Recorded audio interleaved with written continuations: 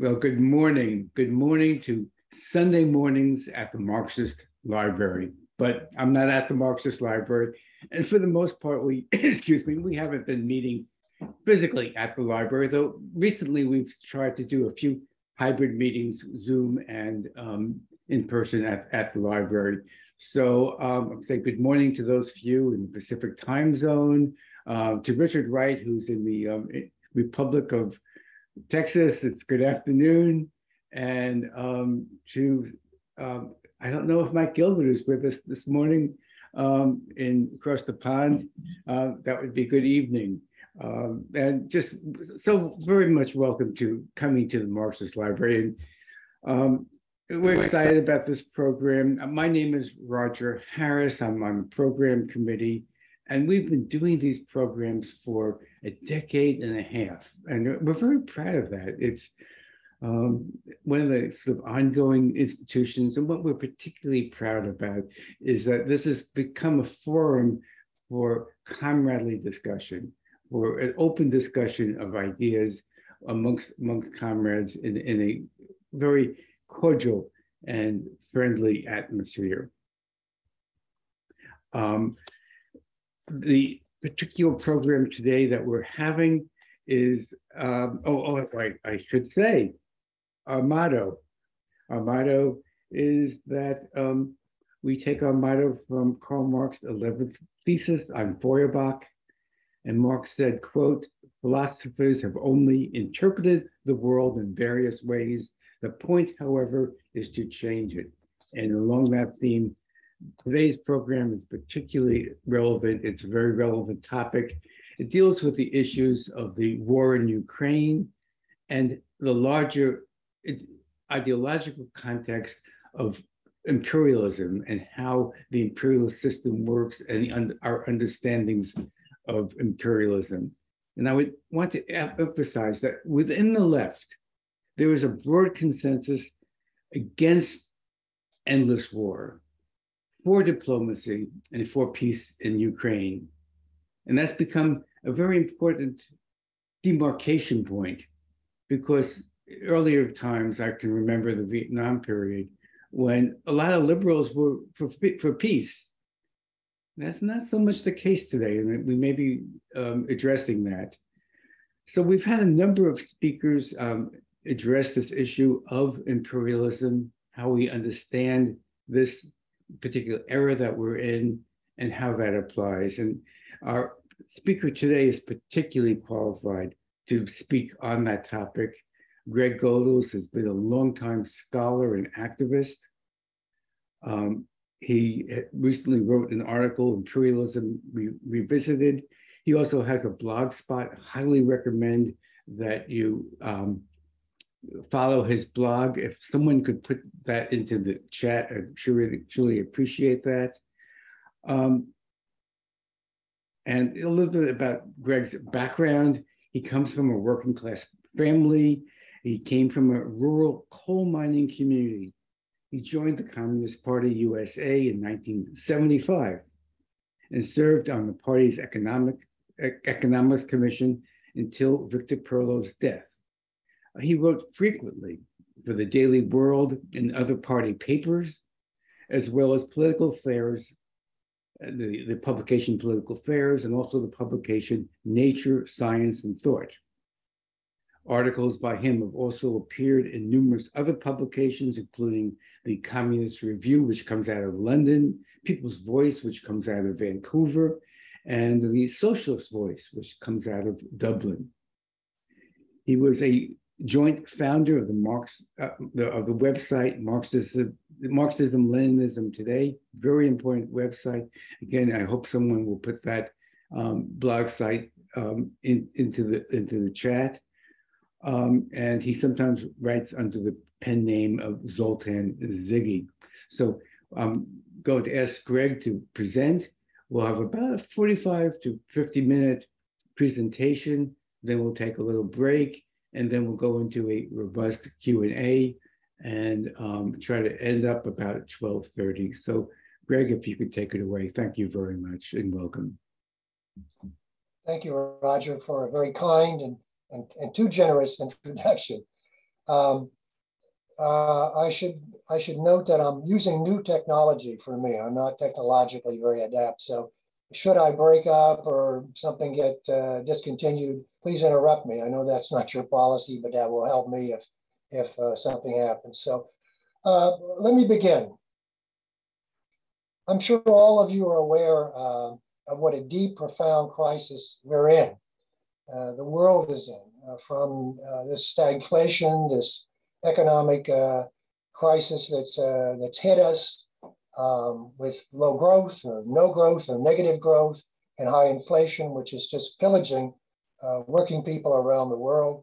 The environmental crisis, which, you know, the newspapers, the only thing that our bourgeois press gets right is they do tell us the truth about all the disasters that are happening around the world from the environment. You're all familiar with that. And most recently, a crisis arising from the war in Ukraine. And that's particularly close to me. I've been writing about it since 2005 on my blog and on Marxism-Leninism Today. That was in the aftermath of the so-called Orange Revolution, which was that put-up job to depose the then president of Ukraine, who became president again and then got deposed again. In any case, I've followed Ukrainian politics fairly closely. And on the blog, I've corresponded with some folks in Ukraine who followed me in that early period. Someone mentioned Consortium News before we were on. They recently bragged about following Ukraine since 2014. And I must say, I've been looking at it a bit longer than that. And I think you need to look at it a bit longer than that to really understand how profoundly, deeply this war has really been going on. It's not a new thing, but it became a hot war this year. So I'm on a corner in Pittsburgh with 12 other people, February 19th on a Saturday. It's bitter cold, and we're protesting upcoming war, or what may be a war in Ukraine. We have signs that say, no war in Ukraine, NATO out of Ukraine, et cetera, et cetera. 5 days later, a war breaks out.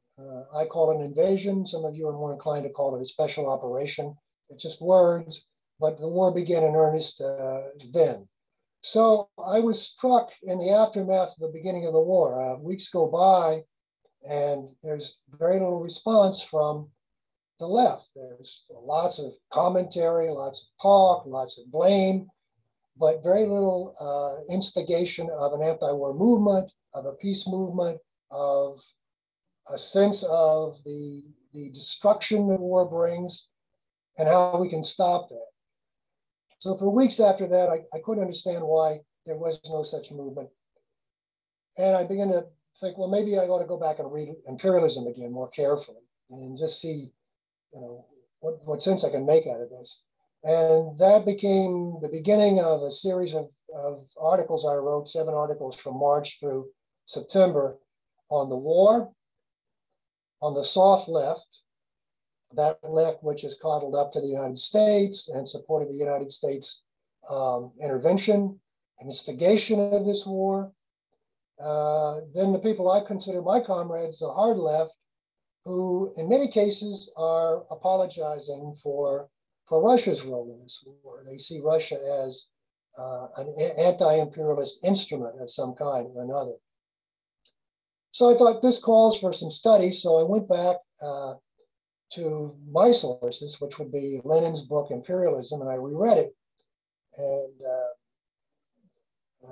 it made me think again about some of the things I assumed about imperialism. So let me begin by taking you through a brief, but hopefully insightful look at the idea and its history. First of all, I think it's important to separate empires from imperialism. Empires have existed for a long time. They go back to ancient times. The Egyptian Empire, the Inca Empire, the Aztec Empire in America, South America. And of course, we're familiar as Westerners, over familiar with the Roman Empire. But they had very little in common. They shared one thing, and that was a mode of production, which is based upon labor power. They were essentially the expansion of these empires was based upon grabbing people to work, slaves, and stealing wealth. That was essentially what that was about. But you have to bear in mind that scholars and commentators, they don't consider that imperialism. They talk about the empires, but not a system of imperialism. And of course, that carried over into medieval times in Europe with the Holy Roman Empire and the other nostalgic empire, the Roman Empire, the Byzantine Empire, and so forth. But that's not what we're talking about when we talk about imperialism. That really begins with the misnamed Age of Discovery, when Britain, France, Spain, Portugal, the Dutch, all developed, productive forces developed in Europe to the point where new technologies, shipbuilding, navigation, and so on, allowed these Europeans to travel around the world and really snatch colonies, create colonies. And it was a time of what I would call proto-imperialism. It's the first age of imperialism, but it's not what we now know as imperialism. And it's no accident that it's connected with proto-capitalism, with the development of early manufacturing, cottage industries, and so on, and the accumulation of the capital that would later build the massive industrialization of capitalism. It was justified. I mean, the idea of going to Asia, to Africa, to the Americas, and taking over, wiping out the indigenous people, calling it your own, that was justified by what was called the Discovery Doctrine, which was agreed between these powers and the church in 1452. And what it essentially said was, if you weren't a Christian, it wasn't yours, it was ours. So that's kind of the roots of our imperialism, but it's not our imperialism. Near the end of that earlier era, after the French Revolution, there was an interesting empire. It was Napoleon Bonaparte's empire, where he set out in the beginning to bring republicanism by force to Europe and other places. And this is, to me, this is the first attempt to import bourgeois democracy to the world. It didn't last long. It became a bona fide old guard empire quickly. One of the admirers, I'm sure some of you know, was Beethoven, who in the beginning, along with a number of other intellectuals and prominent people, romantics in that era, saw Napoleon as a liberator. But after the pillage began, they of course woke up, and he scorned Napoleon from that time on. It's a kind of a prototype, if you reflect on it, and I don't know that anyone's written about it, but it's a kind of a prototype of US version, the US approach to imperialism. It's importing or exporting democracy to other places. Interesting thing, at the end of the Napoleonic Wars, in the early 19th century, there was a long period of stability and peace in Europe, which led many to believe that you could have both imperialism and peace and stability. But then in 1870, until the World War I, what happened was something that scholars at that time called the new imperialism. And John Hobson was one of the pioneers in unfolding that and explaining that and popularizing that notion of the new imperialism. His book, Imperialism, a Study, documented that in that short span from 1871 to 1901, 38 distinct regions in Asia, Africa, and even Europe were acquired, quote unquote, acquired by European powers. Those powers at that time, the big powers, had met in 1878, and they had tried to stabilize what was becoming unstable. The Treaty of Berlin was established between Germany, France, Britain, Russia, Austria-Hungary, and Italy at that time, and the notion was to stabilize this takeover of the rest of the world.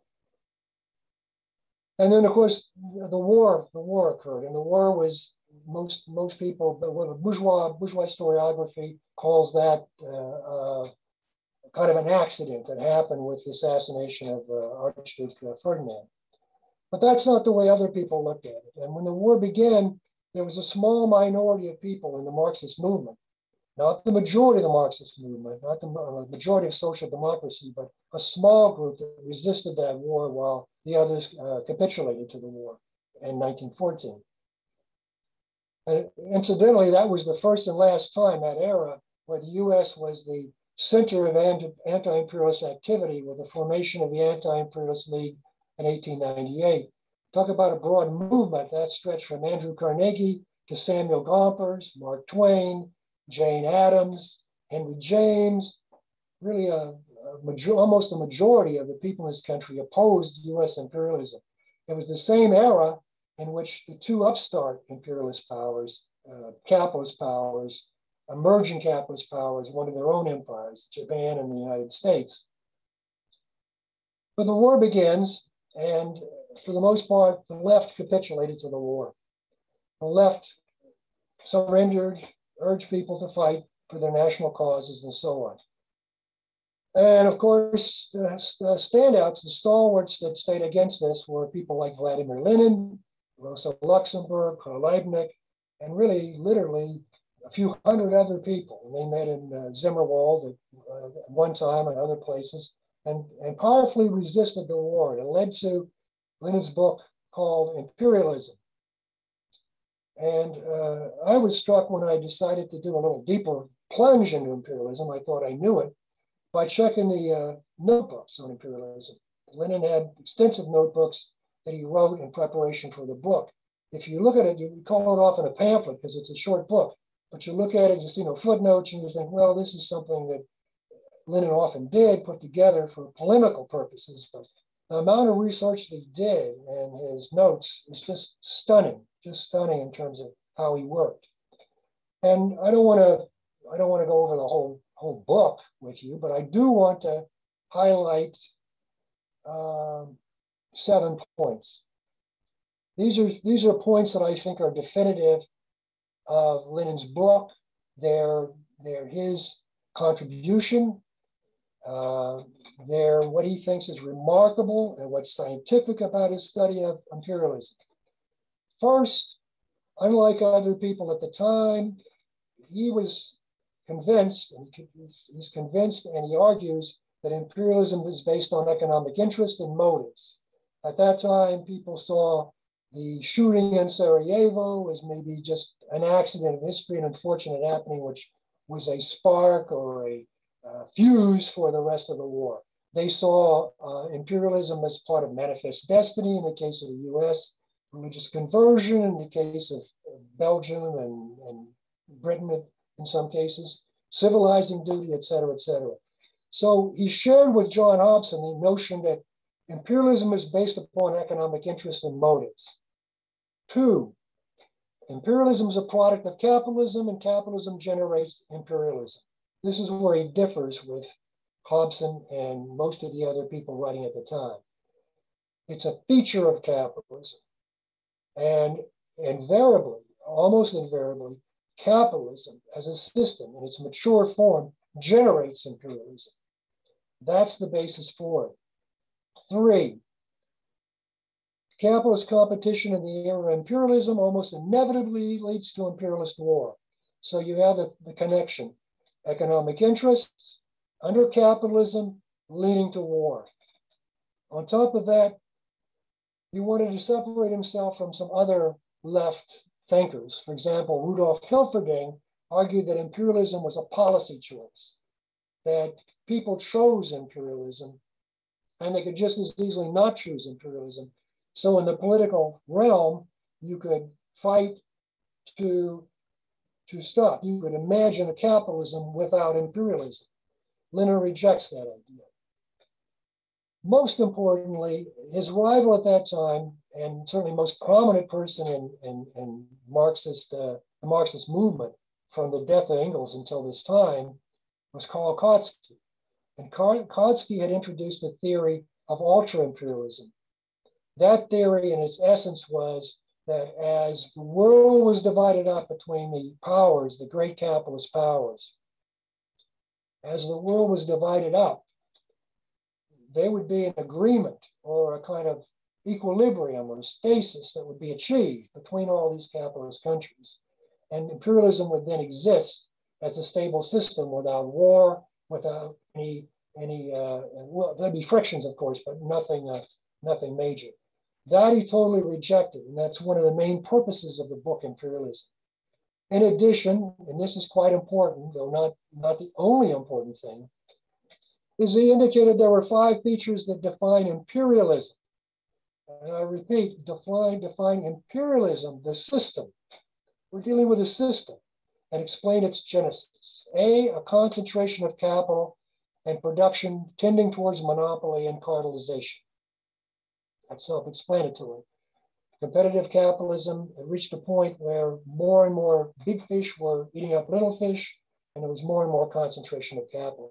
It's important to know that in Leninism and all the Marxist writers of the era, unlike perhaps monopoly capitalism, the Sweezy and Baran book gives the impression competition still exists, still continues. B, the merging of bank capital and industrial capital. Well, that's the case because you don't have the small family-owned firms or the large family-owned firms. You have joint stock companies, and you have the investment of bank capital in industrial capital and vice versa. C, the export of capital, and this is very important. The huge accumulation of capital that occurs under monopoly capital. We call it monopoly capital, but it is the process of a concentration of capital and production. That concentration, that accumulation of capital finds new places to go. And that's what imperialism does. It takes it to new places. And E, finally, and this is important, though certainly not the most important, the territorial division of the world between the greatest capitalist powers.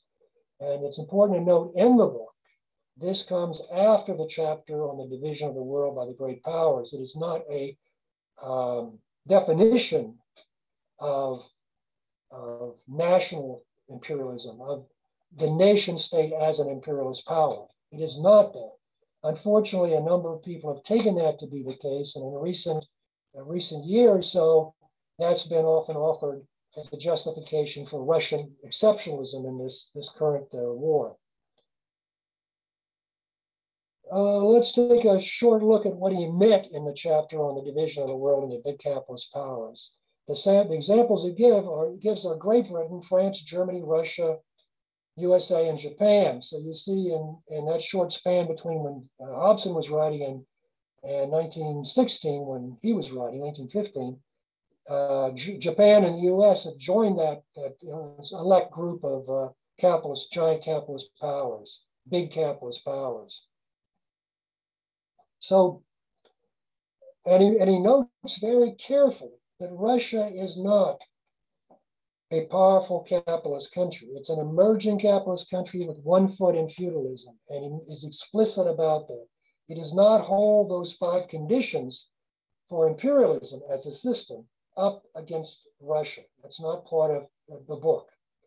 He talks about small capitalist powers. That would be Belgium, though it had a huge colony in the Congo, and Holland.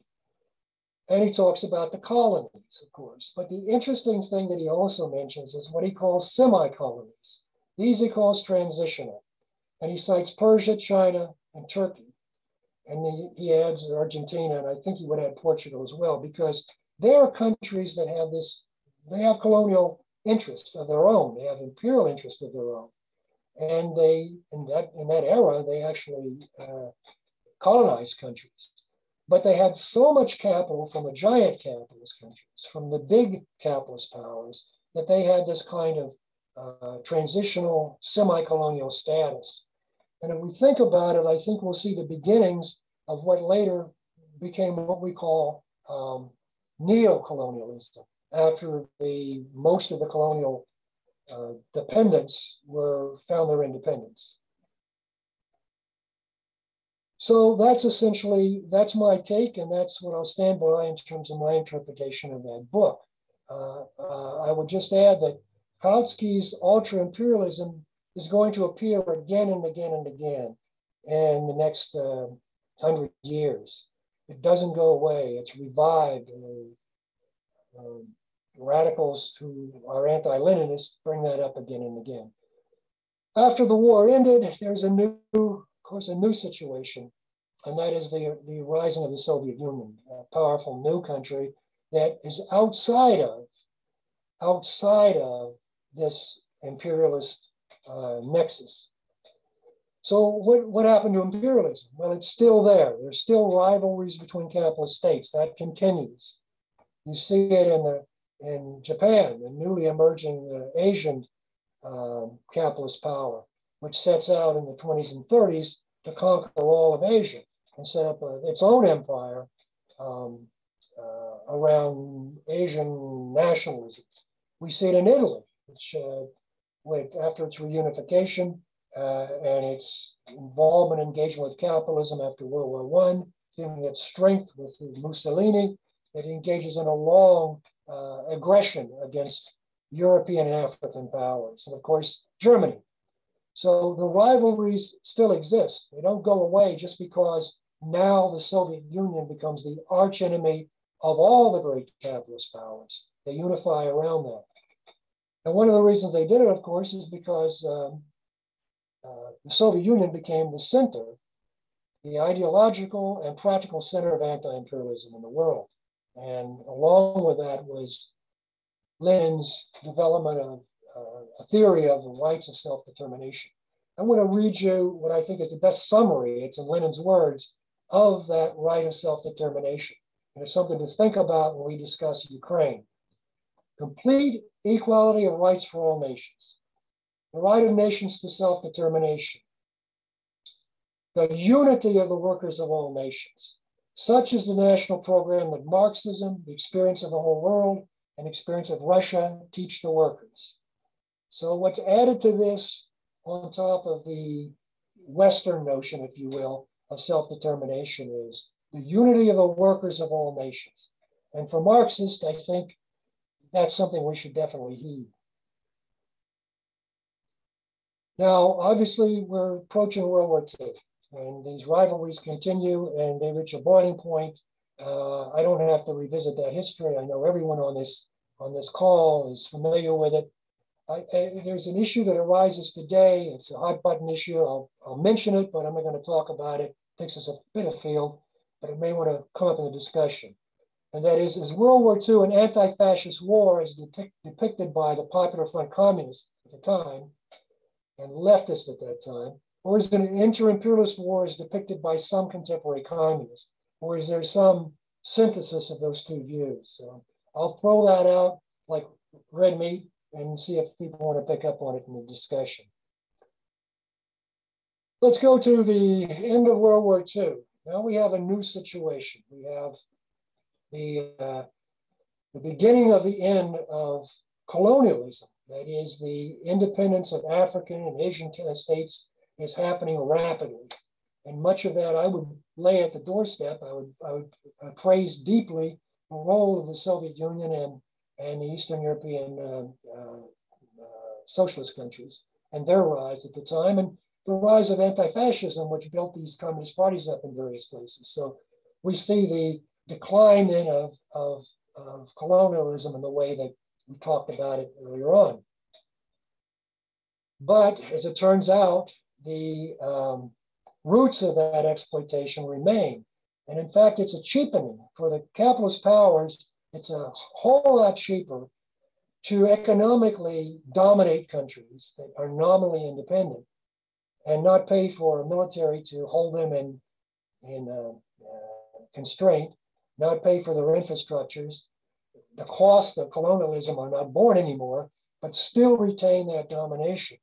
And Marxist, one of the leading proponents, developers of this theory of neocolonialism was Kwame Nkrumah, and it became pretty much the thinking of the Marxist movement, that we're then in a period of, it preserves Leninism, the core of Leninism, but it discounts the fact that colonies have to be central to that, but the domination is still there. And of course, at the same time, with the liberation of these countries nominally, like the Congo from Belgium, came a new form of bogus anti-imperialism. One of the early versions of it was in Katanga, where the capitalist countries decided they were going to support the self-determination of Katanga, which was a rich, a wealthy province in Congo, from the newly established Congo. So we begin to see the use of imperialism with this concept of self-determination against progressive forces. And it underscores the need to learn the difference between popular self-determination and artificial self-determination. Now, in the 60s and in the 70s, Leninism was quite popular. I mean, the communist movement was very strong, but there were developments, there were rival approaches to Leninism, to Lenin's theory of imperialism and its development. I call it third worldism because largely it grew out of two factors. One is the growth of a non-aligned movement, and two, the lack of a revolutionary movement among workers in the Western European countries and the United States and so on. So people frustrated with that developed world systems theory, dependency theory. A seed of that theory in this country was Monthly Review. In Africa and in Europe, some men was associated with it. And the key ideas were that the world is really divided between core and periphery, and that the source of poverty, of the periphery being impoverished and the core being enriched, was unequal exchange. And this was a non-Marxist notion. This is a notion that basically was countries confronting countries. So the West, as countries, were taking advantage of their economic power against countries that did not have those economic powers, and it often took the form of raw material sources versus manufactured goods and unequal exchange between them. Sad to say, the highest development of this dependency theory was the two superpower theory by leaders of the People's Republic of China at the time. It led to, unfortunately, to collaboration with capitalist powers in the West. For example, in Africa, where, well, in other places as well, but where the bogus liberation movements, FNLA and UNITA in Angola, their counterparts in Mozambique and in Guinea-Bissau and other countries were supported by not only the capitalist countries, but by the People's Republic of China. That's a piece of history that is unfortunate, and I can't speak to whether it's ever been, how do I say, condemned by People's China or not, or whether foreign policy went afterwards, but it is an unfortunate time at the time. But that was where this third worldism took people away from Leninism.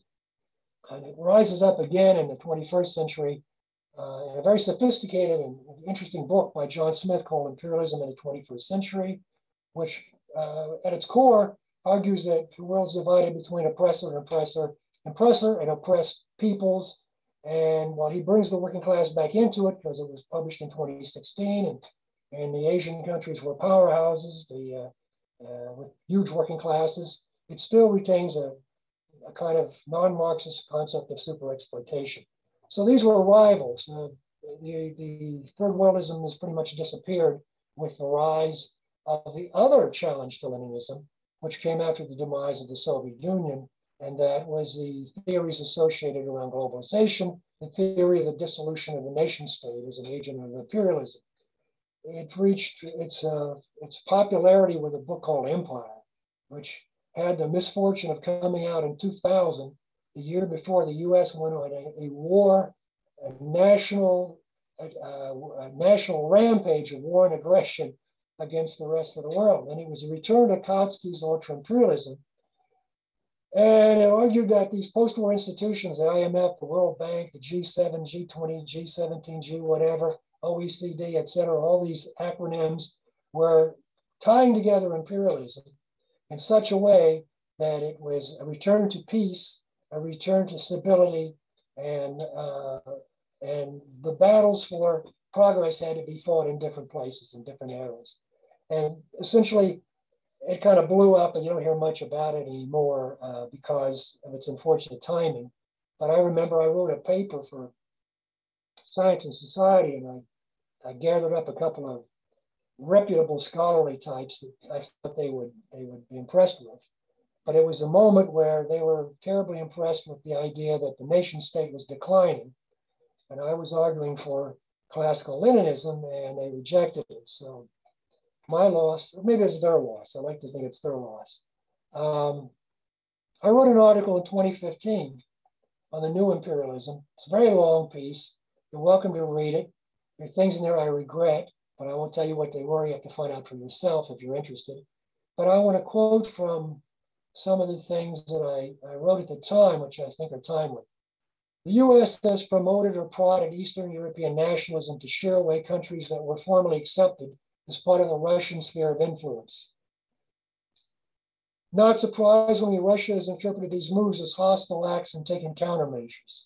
The Ukrainian crisis, this is in 2015, immediately after the 2014 coup, has produced belligerence unseen since the Cold War. At the same time, the EU, and this is an important part, at the same time, the EU opposes escalating anti-Russian punitive sanctions urged by the US, sensing the danger of disrupted economic relations and even war at a time when the European community is already suffering severe economic pain.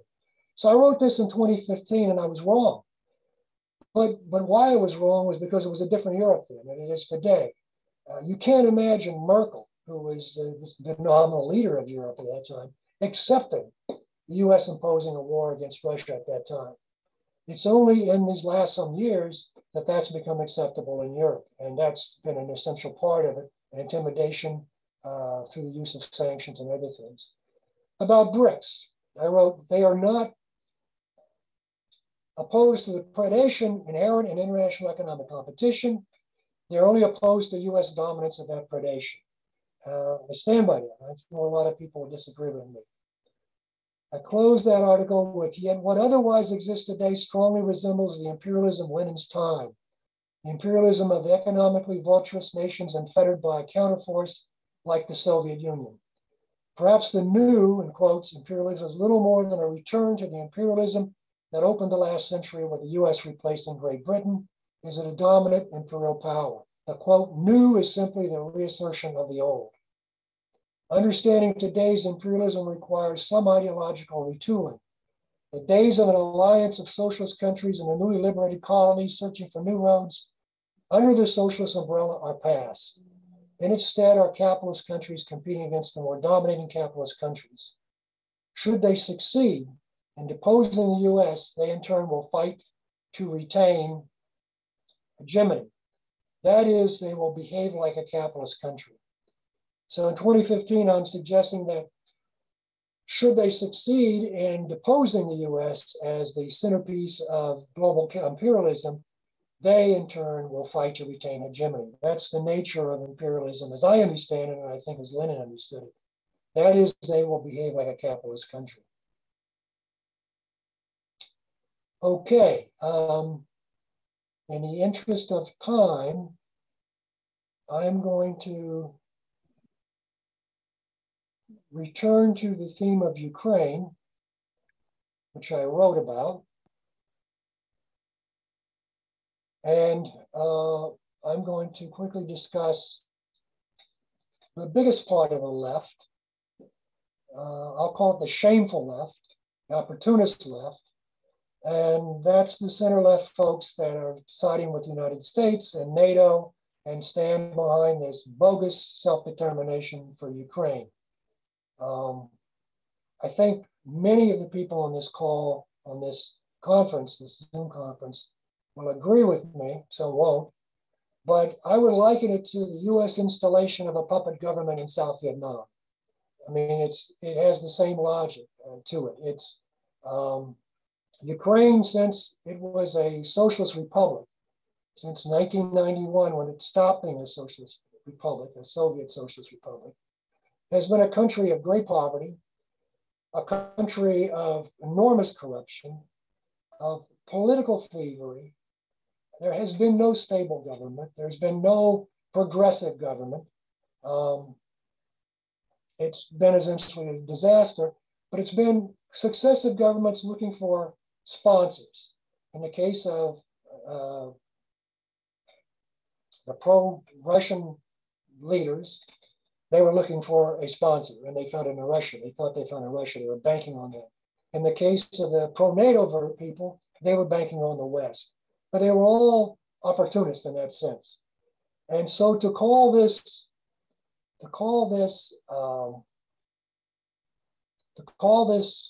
war, a war of self-determination by the Ukrainian people. And the US is a compliant supporter of that. It's just sheer nonsense. And someone earlier mentioned Consortium News, a recent article. There was a piece by Charles Pierce on Consortium News in which he outlines explicitly the players, and maybe too explicitly, the players in this left, this phony left of ours, the majority of which, associated with the Democratic Party, are supporting this war, are simply supporting this war. Right against it, and I identify them as comrades and friends, though they don't often agree with me, or always agree with me, are the folks that are well aware of the machinations of NATO and the US in focusing this war. And in fact, I would argue that they trapped Russia into this war in the way that Zabrinsky trapped the Soviet Union into Afghanistan. But that's speculation on my part. But what I do deny is that the view that there's a Russian exceptionalism, that Russia's role in this war is somehow a liberating or an anti-imperialist role. I don't see that at all. I don't accept that at all. And it's often organized around this notion of multipolarity.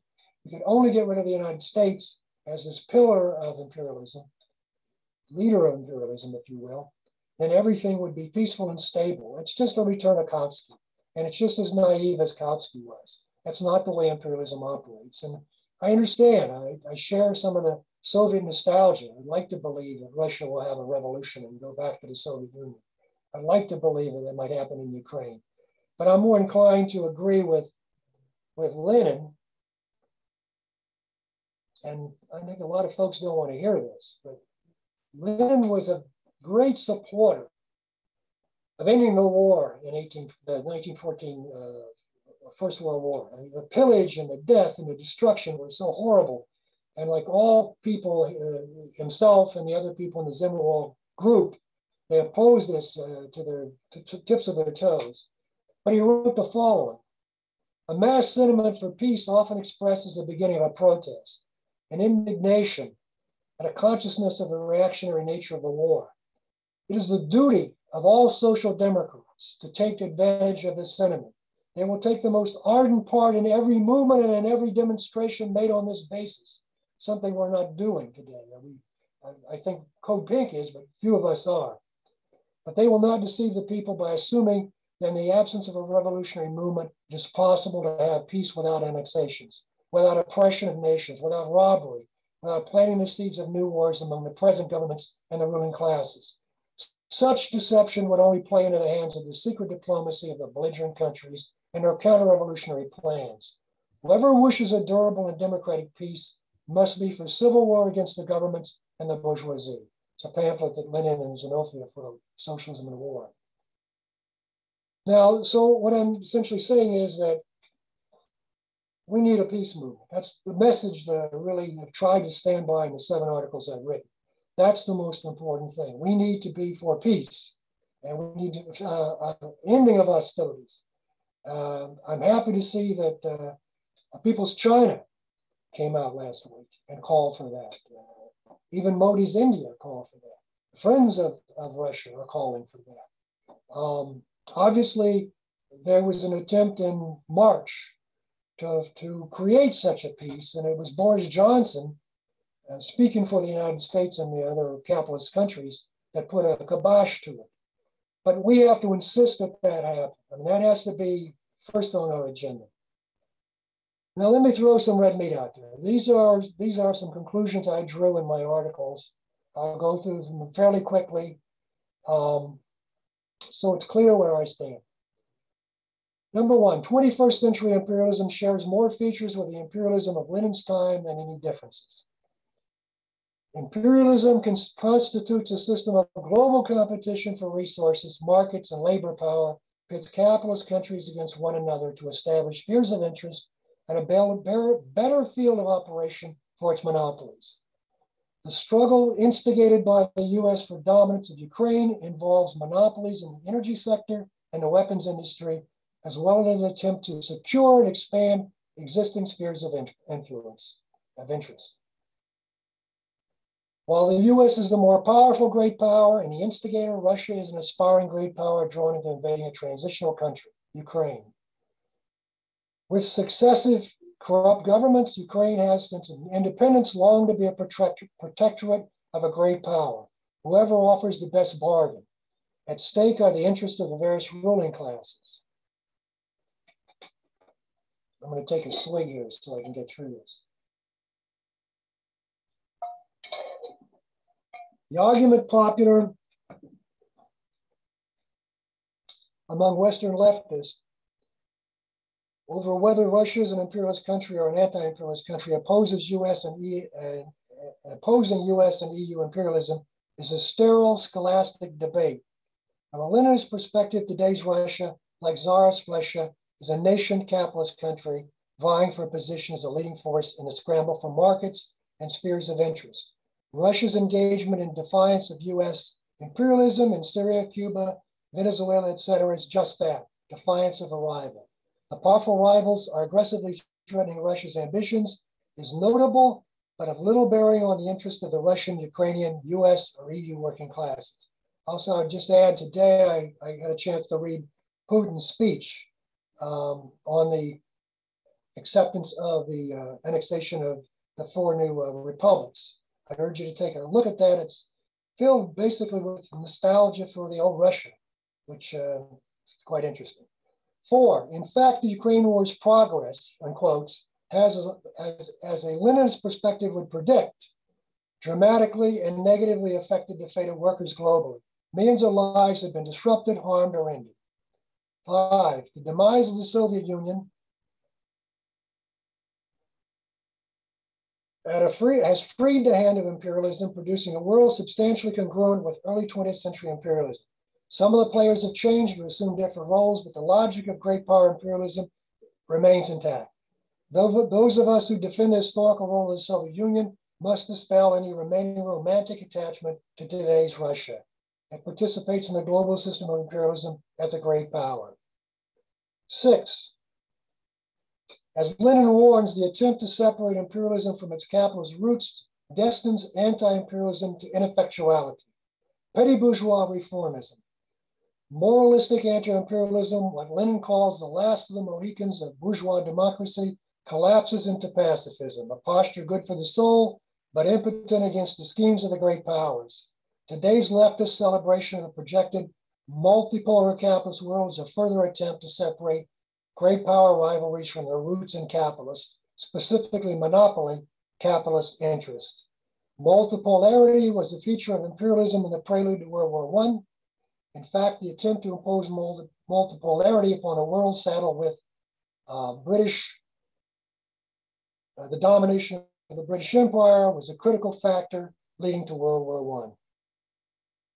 The retreat from Leninism is essentially a retreat from socialism, desperate, unfounded faith in A, the efficacy of multipolarity, and B, the hope of finding a principled anti-imperialist rallying point around an eviscerated, ravaged former socialist state now owned by mega billionaires, and C, the miraculous transformation of the existing money-driven, elite-led Western bourgeois parties, and in D, the belief that the splintered, self-absorbed, multi-interest, multi-identity left can magically coalesce into a force for radical change. They are all products of a loss of confidence in the socialist project. Lessons of history and history's most brilliant teachers are the best guides for the future we want. And that's my conclusion. Thank you.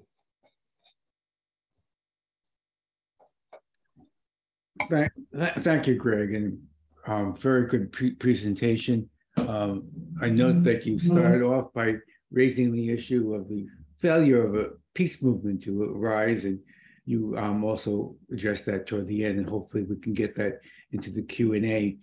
But before we do that, I would like to stop for some announcements. So, Jean, if you could take that over and tell us what to expect in the next coming weeks. Oh, okay. Well, thank you. And thanks so much, Greg. This was, as anticipated, a very thought-provoking presentation, and I'm sure there's going to be a lot of discussion on this issue.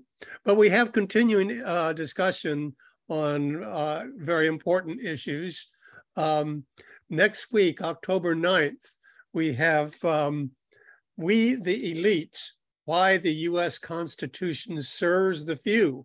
And I think we all know this in our bones, but we do, it's worthwhile. Robert Orvetz will be our speaker. Following that, our very own Al Sargis will be here in what we hope will be a Zoom and a joint hybrid meeting with Zoom and at the Marxist Library on August Willich, the first and last communist US general, which as always, Al will be very thought-provoking on that issue. And then finally, we have, again, our very own Raj Sahai, who is going to be talking about the challenge of Alexander Dugin, which we've all read about in the news, and the fourth political theory. So all of this will be very provocative, and stick with us. And if you have more information, check our website. And I'll turn it back to you, Roger, and to Richard, John Fallenbaum. Okay, thank you very much. And Richard put in the chat a link to contributing to help defray expenses of the ICSS, the Institute for the Critical Study of Society, which is the group that has brought these programs to you for the last decade and a half. And now we'll go into the Q&A. Usually in the Q&A, what we do is we ask folks to limit themselves to 2 minutes to either make a statement or make a question, and then give the speaker the opportunity to respond.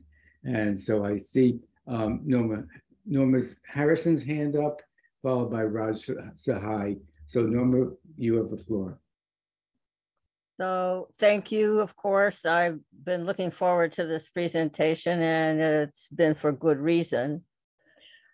What has been evident almost since the amassing of ex-Soviet forces at the borders has been that Ukraine needed preemptively to surrender and create and accede to the terms that it will stop allowing and aiding US hegemony to continue the 110-year-old attacks on the Bolshevik Revolution that so scares our owners, and rightly so, as communism seeps in throughout the world. Now, I am not saying that there is still a Bolshevik revolution. I'm not saying that Putin is a supporter of a return of the USSR. He might be. He deplored the loss of the Soviet Union. He spoke loudly, saying that the worst thing that happened in the time was the loss of the Soviet Union. And it's been about 30 years since he said that, or 20 years, something like that. But I am saying that Ukraine has been properly charged. Russia did not assail back to Ukraine for no good reason, as has been told over and over again by US mass media and the purchased legislators that owe everything to the people that buy them. Thank you. Greg, do you want to comment or? Well, our media, and I should have mentioned it, has been nothing but cheerleaders for NATO and the US. So I totally agree with that comment. I think that needs to be said. I would differ. I think Putin is pretty clear that he's no fan of the Soviet Union. That quote's an old quote, but even in the speech that I referred to, the speech that he gave a few days ago, his allegiances are to Tsarist Russia, and he makes it explicit. There's a passing reference to the Great Patriotic War, which of course is appreciated, but Russia is not the Soviet Union, and it's hard for many of us to let go of that notion. He's very angry. and rightfully so. Excuse me. No, excuse me, I have the rest of this comment to make. Let's go on to the next speaker, which is Raj Sahai. Unmute yourself, yeah. Raj. Okay. Thank you, Greg. So I agree with you that it is a rival bloc of imperialism is forming, and in the age of imperialism, I don't think there can be a unipolar imperialist bloc for long. But here's why Lenin also said, look at things in a very concrete way. I mean, take all concrete facts and analyze them concretely. So partly, I think you and I will agree, but here I want to present to you the situation. In 1970, Pakistan was split in two parts, East and West. Its ruling class denied the Bengalis, which were in the language of the East Pakistanis, use of their own language in official matters. And when their leader, Mujib, who was elected with a great majority, sought autonomy within Pakistan to protect that right, West Pakistani ruling elite sent army to East Pakistan and took him prisoner and launched a pogrom of Hindu minority and against Mujib's followers. So 13 million of them fled to India. India prepared to attack Pakistani army in East Pakistan. Nixon was furious. Pakistan was an ally, anti-communist ally. Nixon was sent to Delhi to tell Mrs. Gandhi not to attack. Mrs. Gandhi defied Nixon. Nixon sent the US Sixth Fleet into the Bay of Bengal to scare India. In response, the USSR sent an even larger naval armada into the Bay of Bengal and told Mrs. Gandhi to proceed. Well, the war took place, Indian Army in 71 on a special military operation in East Pakistan, defeated Pakistan, took 100,000 soldiers as prisoners, and East Pakistan became an independent country, Bangladesh. India was not a socialist country then, but a capitalist country.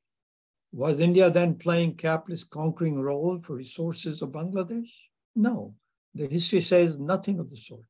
So why charge Russia with that using Lenin's thesis when concretely the fact is that Russian, I think, minority was under siege by Kiev's forces ever since they declared independence, which Putin did not, for 8 years, did not recognize, and tried to work out an agreement of Minsk I and II, which Kiev basically used to build up their forces and defied and basically did not follow. So I see this as that situation where ethnic minority of Russia in the Donbass are basically broken away after the USSR broke, and Putin is under pressure by his own population, as Mrs. Gandhi was when pogroms against Hindus took place. So yes, they're both capitalist countries, but I see the US, and I think here you agree, has been putting pressure on Russia with a view, I believe, to weaken it, which is their stated policy. And Russia is in a defensive mode. And in this case, the provocation was from the United States. And so why don't we see it that way rather than everybody acting under Lenin's imperialist thesis on every matter that ever becomes a conflict? That's my question to you. Thank you, Raj. And let me announce the stack before I ask Greg to respond. This is roughly in the order that I actually saw the hands. I'm not sure that's the exact same order of people raised their hands, but the stack afterward would be Jean, Alan, Grover Furr, and Lewis and Peter Fry. So Greg, could you respond to Roger's query? Sure, thank you. Yeah, look,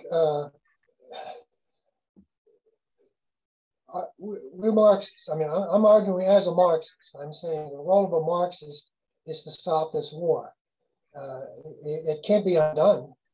And my target are those people who believe in Russian exceptionalism.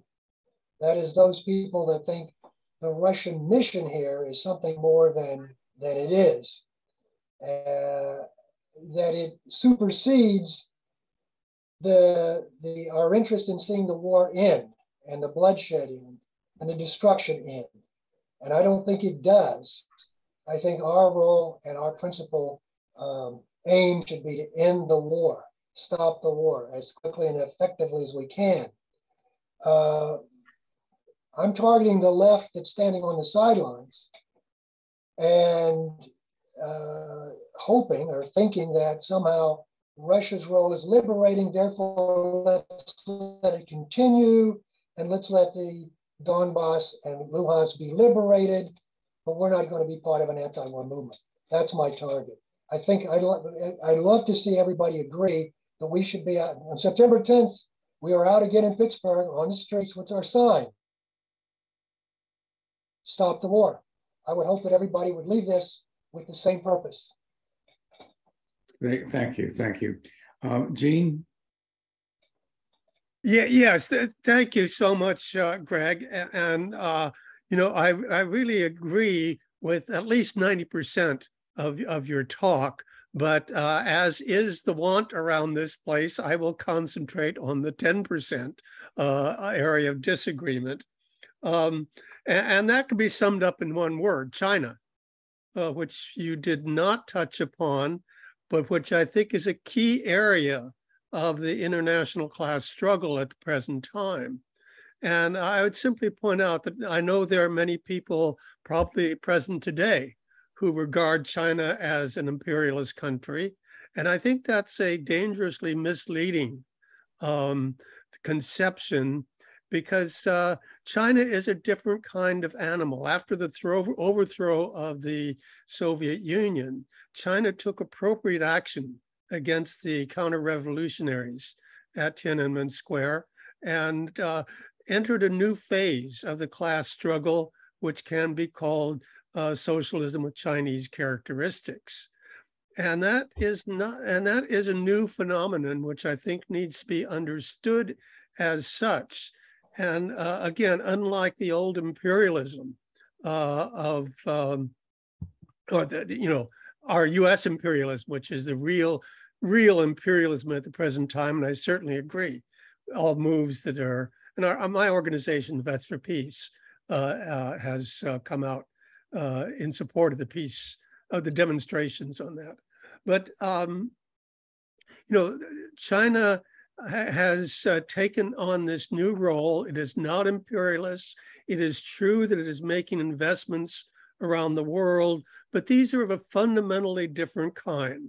They're not for the extraction of resources, but they're primarily in what the Chinese, and I think it's properly called, a win-win kind of relationship. And they're expanding. I think over 20 countries in Latin America have signed on to the Belt and Road. And they've done this voluntarily. That doesn't mean they're turning over their resources, but they are being utilized for the benefit of all humanity. So I see China as the leading force in the world revolution at the present time. And I know there may actually be some who disagree with me on that point, but I just want to get your opinion on that. We're a little bit over getting on 3 minutes, so thank you. Greg, if you could. I really appreciate the 90%. I think that's a victory. 90% of what I said, but I did not talk about China. I purposely didn't talk about China. I catch it from all sides because I'm a fence setter with China. I wrote a piece 10 years ago called Withered China. And I stole that title from R. Palmer Dutt, a famous British Indian communist who I hold in high regard, who had a similar pamphlet. He wrote it in the 70s, and he posed the question, Withered China. He did not demonize China and say, well, it's not a socialist ruler anymore. He did not elevate China and say, oh, it's the socialist model. He asked the question, where is it going? And I continue to ask that question. I don't think anyone, I do that with regard to imperialism. I don't think we should talk about an imperialist country. I don't think we should talk about a socialist country simply. Where I see China simply is it has capitalist elements, which I think people find it hard to deny. It has banks which are nominally publicly owned that are enormous and big, helped it get through the 07 through 09 crisis. And it has a policy which is a different policy with this Belt and Road. How different it is and where it goes, I don't know. The positive side that I generally see in China in the last period is largely due, or could largely be due, by the simple fact that it's reaching out to the West in terms of markets and in terms of collaboration and cooperation have been rebuffed. And so it's responding to that. I could be wrong. So that 10%, I guess we probably still don't agree, but don't mistake me. I'm on the fence. I'm on the fence. Thank you so much. And thank you, Greg. Okay, so next in the stack is Alan, followed by Grover Furr, followed by Ann Lewis, followed by Peter Fay, Mark Albertson, and then Richard Wright, if I got everybody correctly in line. So Alan, if you could ask your question, please. Sure. Can you hear me? Yeah. Greg, a couple of things. First of all, thank you for presenting. I really appreciated your last article and your presentation where you went into the history of Lenin's theory and a lot of the history from the late 19th, early 20th century on imperialism. I also have to say that I agree with you on this idea of multipolarity as sort of a strategic road to liberation for the working class and oppressed people in the world. I'm in favor of unipolarity for the working class. And I think that that's really what we're aiming for. And I think we all agree with that. Where I think I disagree with you is on 2 points.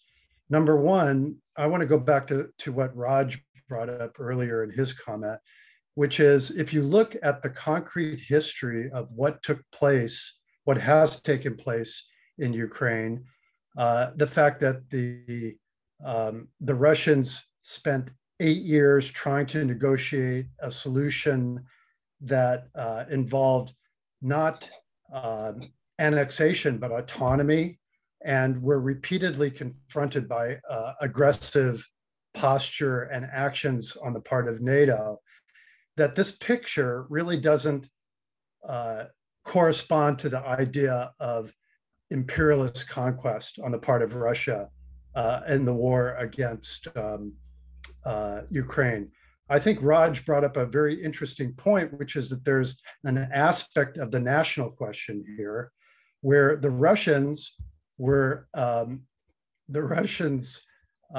legitimately defending not only the against the attacks on the ethnic Russian areas in eastern Ukraine, but also the true aim of the NATO war, which is to weaken and break up Russia as a force in the area. So in that sense, I think that to me, that says something that why we have to support them in this defensive action. The second thing, and I'll wrap this up very quickly, is if you look at how the world has lined up on this conflict, we have Cuba, Iran, Venezuela, Nicaragua, China, India, Brazil, South Africa, all the African countries. They're not looking at this and saying, well, this is just an infighting between two capitalist countries that are doing land grabbing. There's something to the fact that these countries recognize that there's something in their interest, the interest of their people, and I would say the interest of the working class that aligns with what Russia is doing. And in fact, if you look at it today, what is it that is really causing the degeneration of the imperialist bloc that has dominated since World War II? Today, we have the dollar under threat. We have stresses being placed on the Western alliance, the NATO alliance. We have the ability, the sanctions regime is being undermined by in response to what the Russians are doing. I think if the Russians lose here, this is going to be a tremendous defeat for the working class and oppressed people of the world, and it's going to set things back for a generation. On the other hand, what we're not seeing is the immediate road to socialism, but we are seeing something in a short-term tactical sense that is important for us to recognize and support. That's all I have to say. Thank you. And I have to apologize that I haven't been a very good timekeeper. I usually rely on Alan to keep time, but I'm the timekeeper, but I took as much time as I wanted. So but it was a good question. So Greg, please respond. Yeah, regarding the length of time that Russia has invested in trying to get a settlement, I should remind everyone that the Soviet Union began warning the world about fascism and trying to create mutual non-aggression pacts from the beginning. I mean, from the 20s until they finally did the Ribbentrop Pact in 1939. So it isn't a matter of how much time you devote to trying to work the problem out. It really isn't.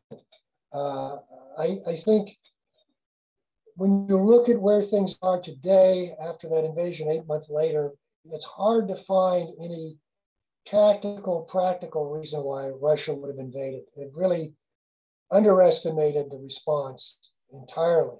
And that's damaging. And that's why I think the Chinese, People's China, others are coming out now and calling for a cessation of violence, of war. I think we should separate anti-US imperialism from anti-imperialism. It's a mistake I've made in the past of not doing. If we separate the two and we understand the roots of imperialism in general are in capitalism, that we ought to be directing our attention on capitalism. That should be what we on the left, our left, certainly our Marxist left, but our Marxist and friends of Marx, our socialist left, should be attacking, and that is imperialism, not just US imperialism.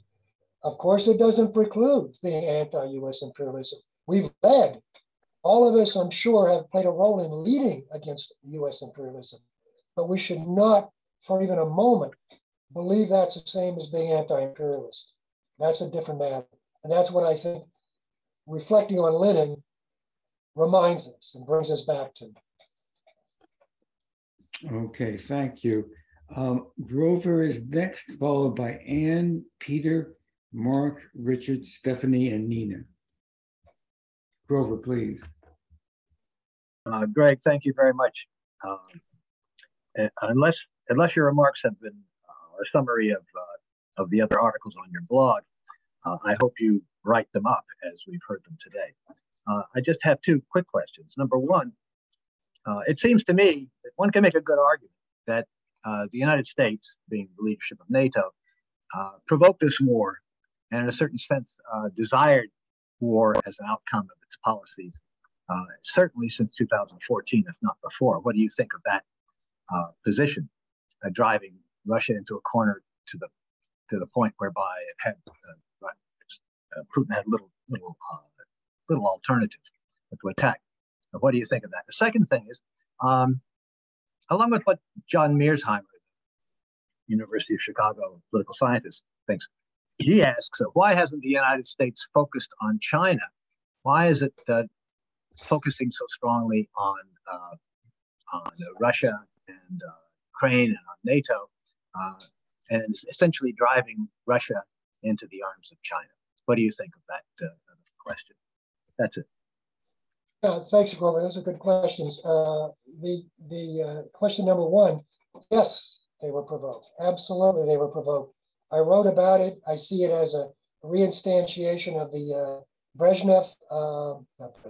Brzezinski trap, so-called trap, in which the Soviet Union was kind of lured into and invited to go into Afghanistan. And you would expect If you compare Putin to Soviet leadership and all the baiting and provoking that was done towards the Soviet leadership in the 20s and 30s and 40s and 50s and 60s and so on, he doesn't show the same kind of judgment that they showed. So yes, they were provoked, but I don't think it justifies an invasion. On two, look, we need as Marxists to ferret out the economic reasons why the U.S. has provoked, why it's engaged at this particular moment. It has to do with the development of the fracking industry in the United States, which is a newfound development where we're now net exporters of energy, when up until some years ago, we were big time importers. And we talked about, and we were in every other country trying to impose our will in Iraq and Iran and places that had oil and had natural gas. Now the shoe is on the other foot. We're going after countries like, well, super countries like the EU, which depend upon Russian gas and Russian oil, and we're trying to take that away. And that's the source of this. You know, it's maybe people say that's reductionist or that's just economism or whatever. It is. That's the motivation. That's what explains why the U.S. is pushing to start this war. Because you're pushed to start a war, and these are lessons that Soviet diplomacy will tell you again and again, there's no reason to start a war. That's all I have to say. Thanks, Clover. Okay, thank you, Greg. So now we have on the stack Peter, Mark, Richard, Stefan, Nina, Sharon, and I'm going to put myself in the stack, followed by Charlie. And Janet, it looks like, is up on the stack. So we have a lot of good questions coming up. Peter, you have the floor right now. I'd love to. I thought you were going to put Anne. Was Anne on your list? I'm sorry. Yes, Thank you. I missed Anne.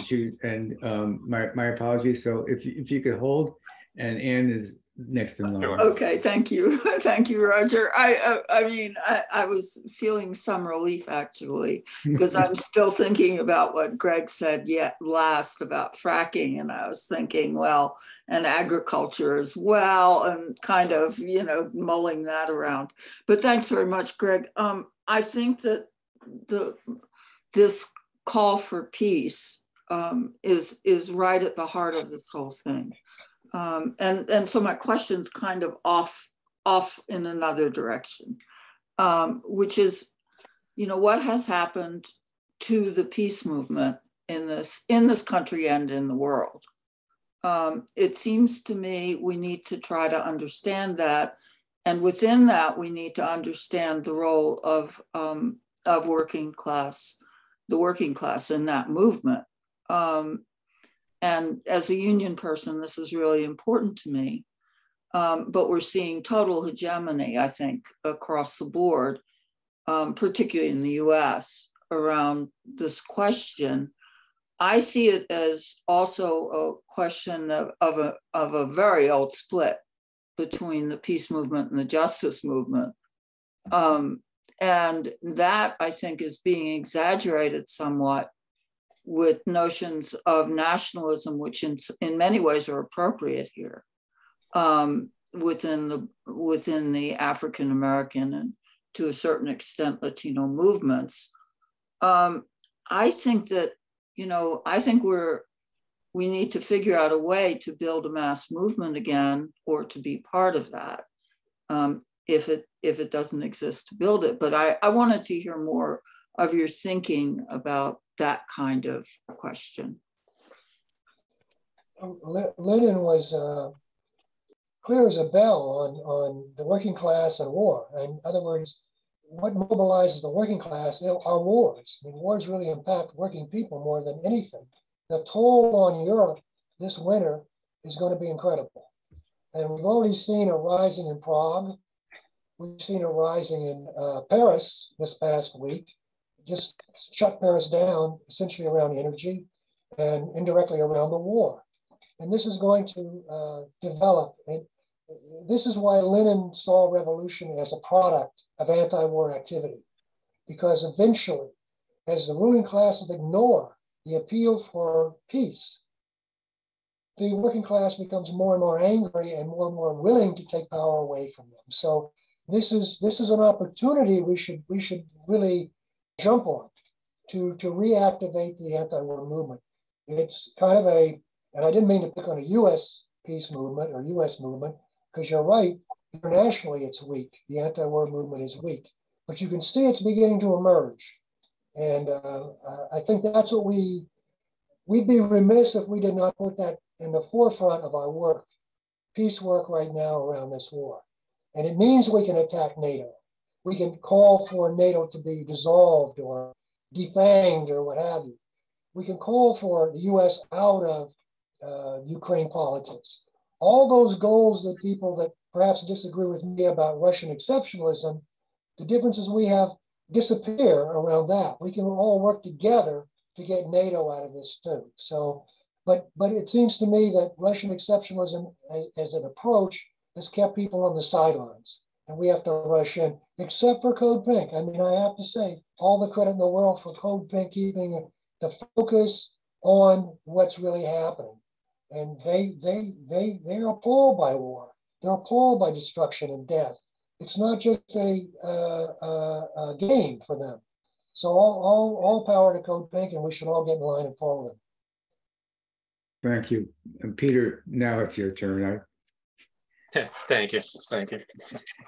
I gotta say, I mean, I was expecting a lot more disagreement in this discussion, but I really, you know, having read your article and, you know, hearing you talk, I think I do agree with, you know, vast majority of what you're saying. I don't think there's much disagreement here among the audience about imperialism, about Lenin's definition and application, but the devil is in the details, like they say. And I question the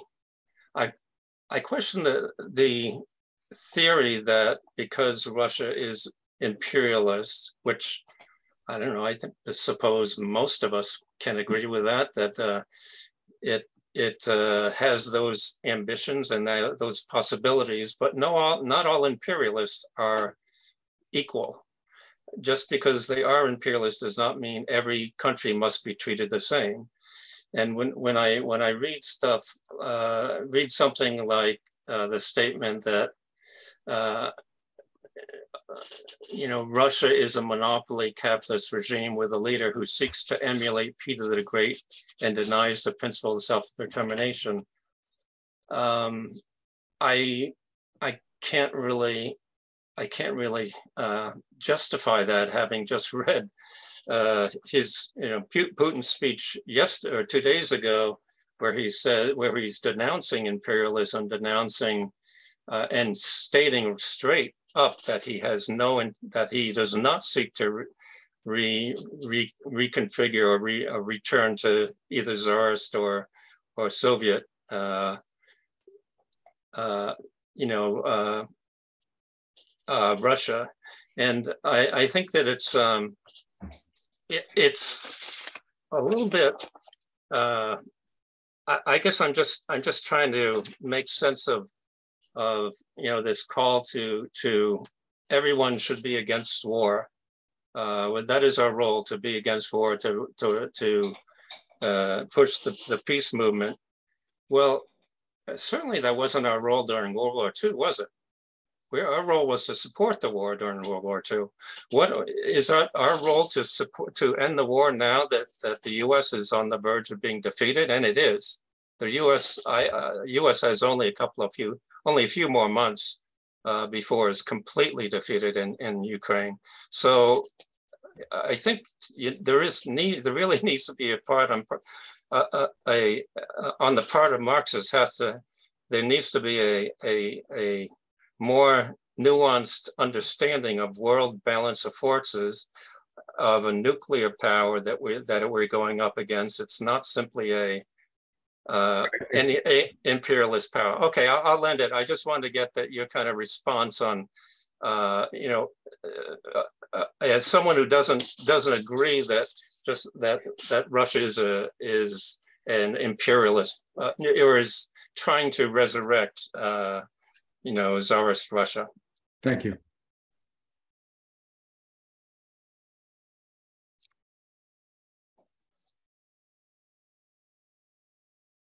Greg, do you want to respond? Yeah, I just want to defend myself. The quote about Peter the Great is not my quote.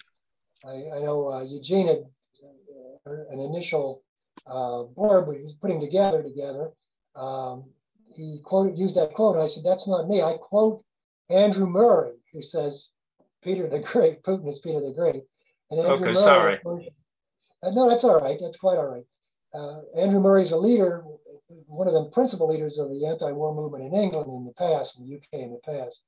But I would just say that how the war proceeds, I don't know how the war is going to proceed. I'm a little dubious that you're right about your assessment, but you could be. I don't know. I mean, we have no way of knowing because our sources are unreliable. Our media just lies, one lie after the other, and our sources for our alternative sources are based upon what people in Russia are saying. They could be lying as well. But I would say that if you read Putin's speech from 3 days ago, he compares his role, their role, with the role of, in defense of Andrew Murray, in defense of Andrew Murray, their role with the Tsarist times. And Putin argues that Greater Russia was not imperialistic. It wasn't like the US. It wasn't like these other Western powers he talks about so much. Of course it was. It's just simply a distortion. So if he's as wrong about his history of Russia, as he is about his own goals, and I'm very dubious, but I think given the areas we don't have any knowledge of, we don't have any for sure information about, we ought to stick to the issue of peace. That's something we do know something about. We do know the devastation. We do know that the Russians have taken enormous losses. They've sort of admitted it. They're recruiting people now. We know the Ukrainians are taking enormous losses. I don't want to get into who's killing who or who's the zealot here or whatever. The main thing is people are dying. And that ought to be our concern.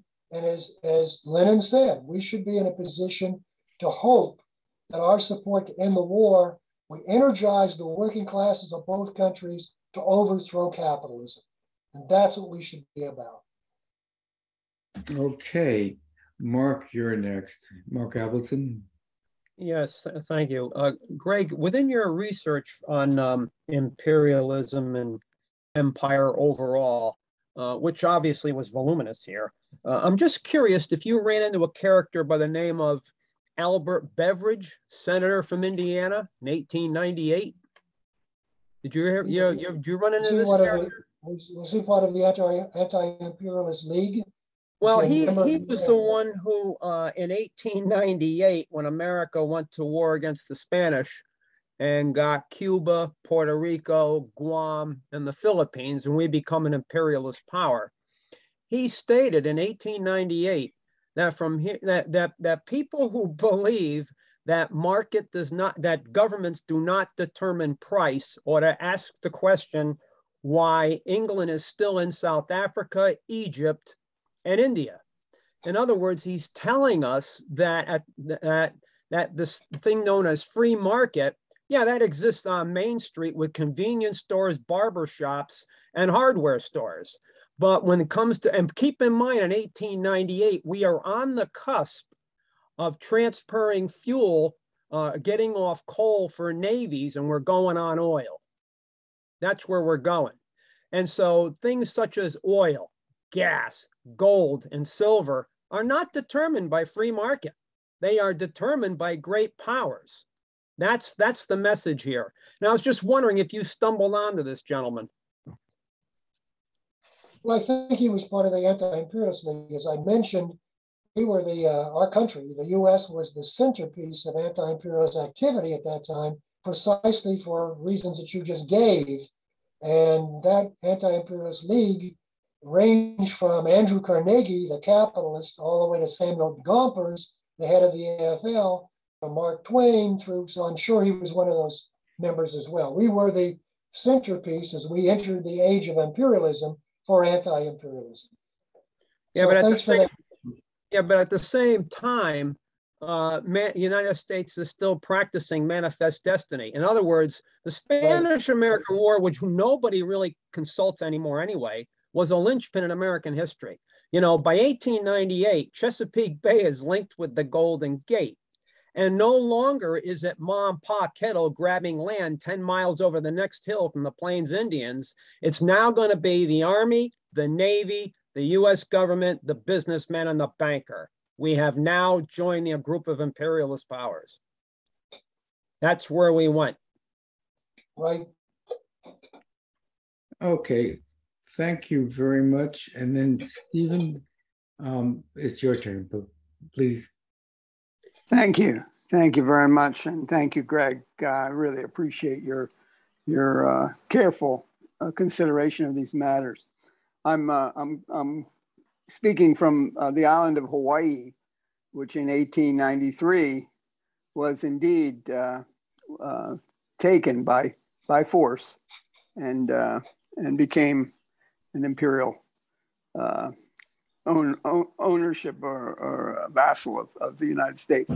Anyway, the importance of building the peace movement, I want to concentrate on that. That's the most important thing I think we need to do in our communities, in the country and in the world.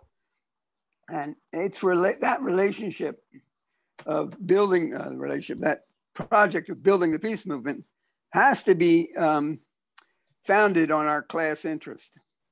And I don't hear enough about working class interests and the class struggle on the level of how workers are actually struggling to emancipate themselves from this oppression that capitalism and imperialism has imposed upon them.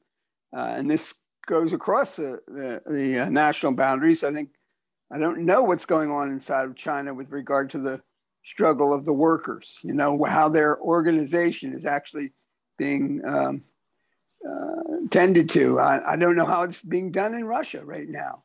You know, I know that the Soviet countries all had people growing up with that concept of worker betterment high on the agenda, but I don't see how that's working now.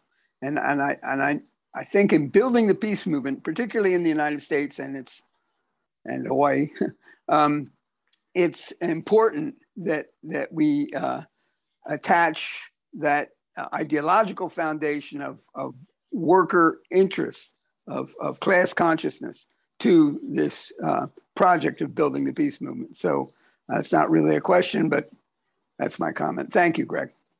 Thank you, and I agree. And I think the element that's missing is a communist vanguard in the peace movement. I mean, we can't allow the peace movement to be directed and pushed towards pacifism. It has to have class content added to it. And the people that I see doing that are people like the people on this Zoom who identify with Marxism and communism. So they have to be active in it. They can't be on the sidelines. Thank you. Okay, thank you. Let me just go over the stack. As I recorded it, it's Nina Wax goes next, then Sharon Rose. Then I inserted myself there, followed by Charlie, Janet, Jean, Raj, and Norma. Hopefully I got everybody, all the hands. So Nina, would you like to unmute yourself? Yeah, okay. I guess, you know, I'm a bit old fashioned. I believe in democracy because people can actually, how should I say, have themselves represented, you know? And so I know that's sort of, well, it's not been popular with the so-called, with our committee, when we call that. Nina, do you have a question? Yeah, I do. Okay, let's hear the question, it's please. not a question. I want to say something that I think that if this ends up as being, how should I say? Could you ask a question to the speaker? Because we've gone over this almost every. No, we haven't. And you haven't spoken to that, and you won't. Okay, so our next speaker is Sharon Rose. Please, Sharon.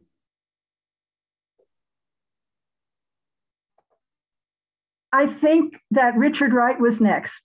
Isn't that right, before me? You're absolutely right. Let Richard go first. Thank you. Thank you so much. Greg, I wanted to thank you for a great presentation. It's just it's nice to hear the historic roots and all that. I wanted to hit on some points that were brought up earlier by. I'm sorry. Can you hear me?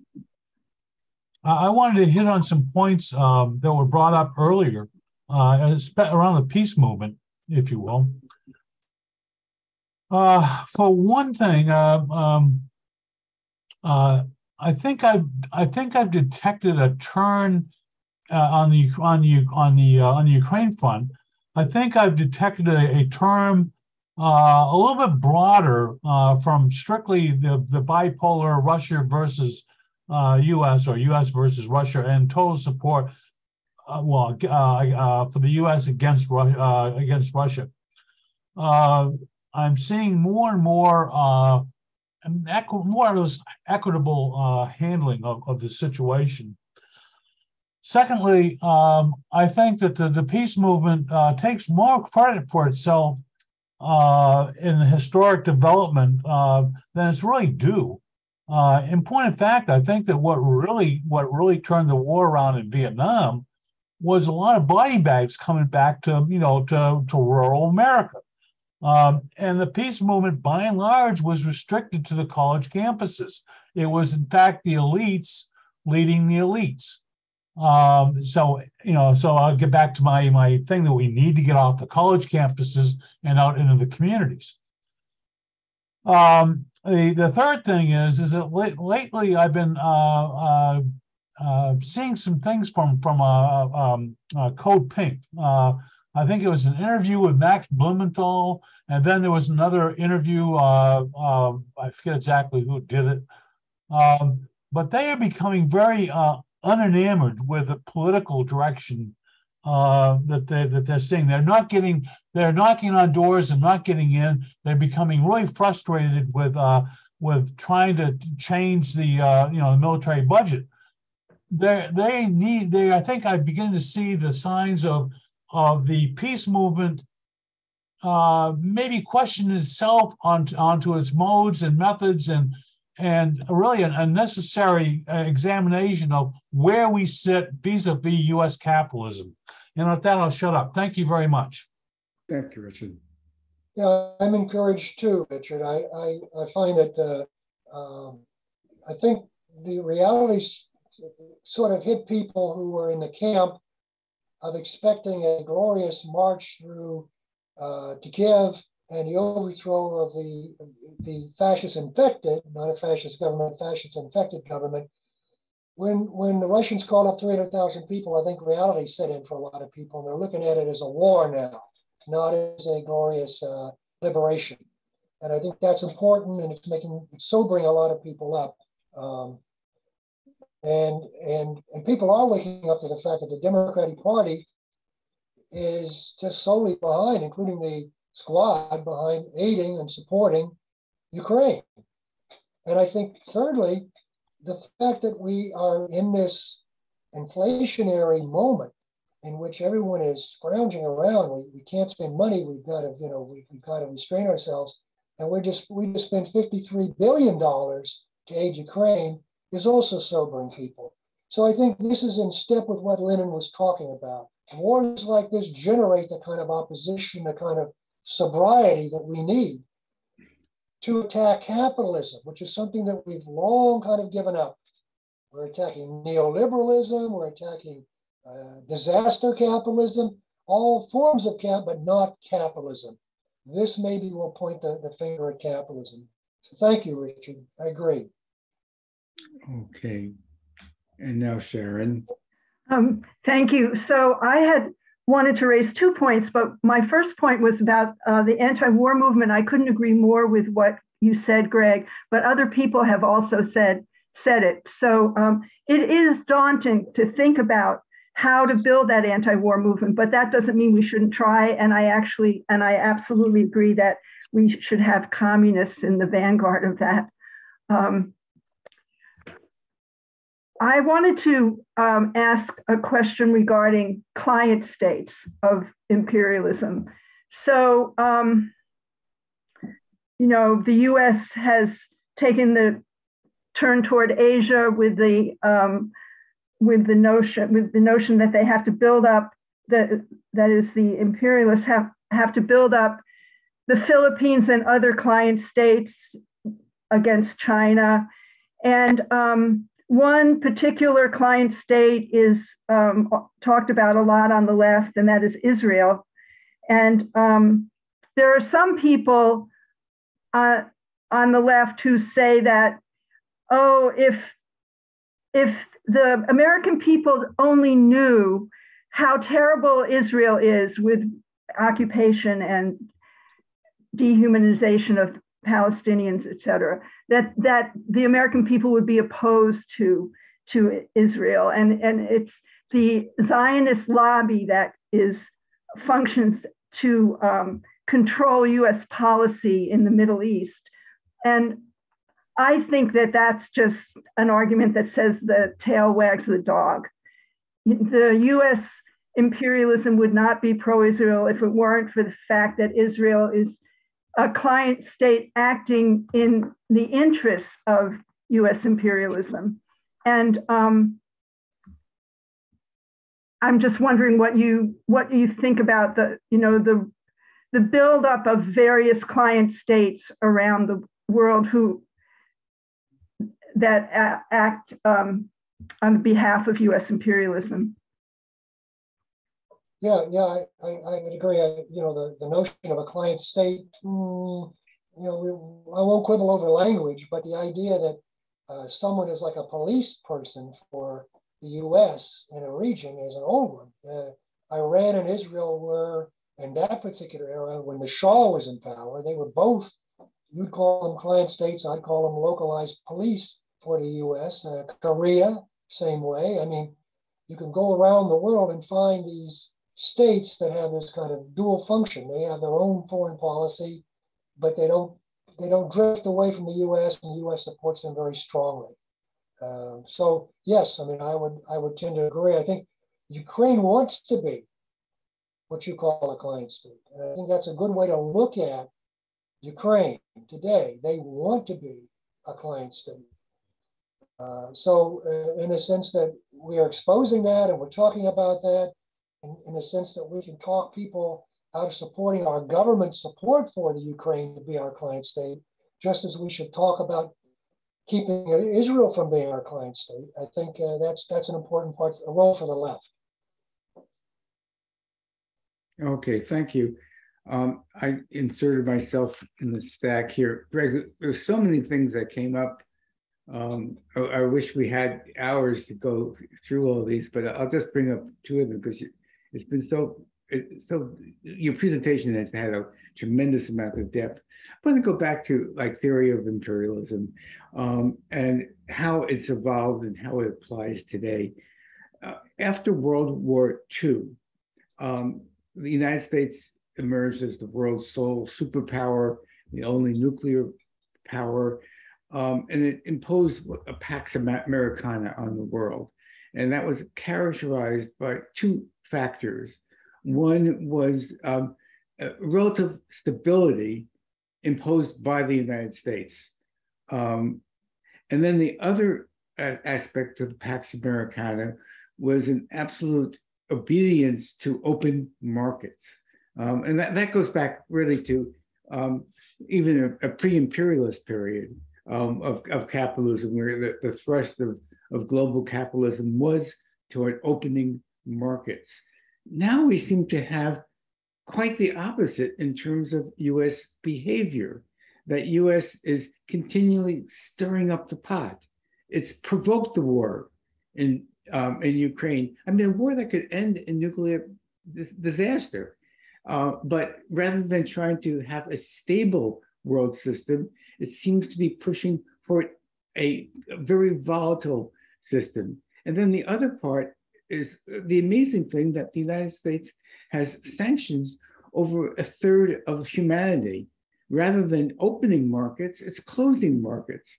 I mean, had Russia and China said, look, we're not going to accept US goods, the United States would have been up in arms. Yet that's exactly what the United States is doing. So why do we have these two counter activities, and how do we fit that into a theory of imperialism? Those are great questions. They inspire me to write about them. I hope you write about them. Or maybe we can write about them. But as far as the stability imposed on capitalism and the reason there was a deal to allow the U.S. to really reign, much of that has to do with anti-communism. It has to do with that, as I spoke earlier, about the pact, the inter-imperialist pact to attack the Soviet Union from its inception until its demise in 1991. So the U.S. was able to impose that because they took that leadership to fight the ultimate enemy, which was socialism, which was an alternative economic system that was not part of the capitalist imperialist system. It's not really true that open markets were always part of it. In fact, the period from the 30s through 1970 really were a period where economic thinking was largely Keynesian. And it was a crisis just like the one we're going through now with stagnation that really destroyed that. And the answer given then was open markets. I mean, the answer to it, what people call neoliberalism, was essentially the escape hatch for capitalism because Keynesianism had failed. A lot of our comrades still are under the illusion that we can get rid of neoliberalism and go back to Keynesian stuff. It was debunked in the 70s. That's what it was. It hit the wall in the 70s. And it hits the wall today again. That's why we're having the radical attack upon inflation by the Fed today.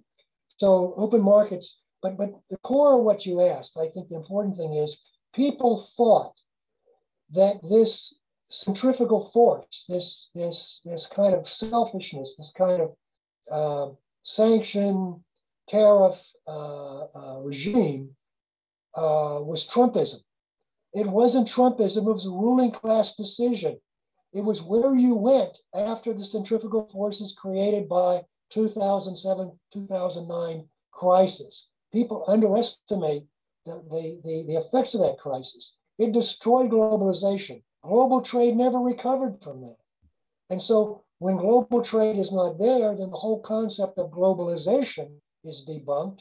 And the capitalist world, led by the United States, went to a regime of selfishness, of me over others, sanctions, and do what I tell you to do, of hanging on to their power, pushing off their problems as we are now with the dollar onto Europe.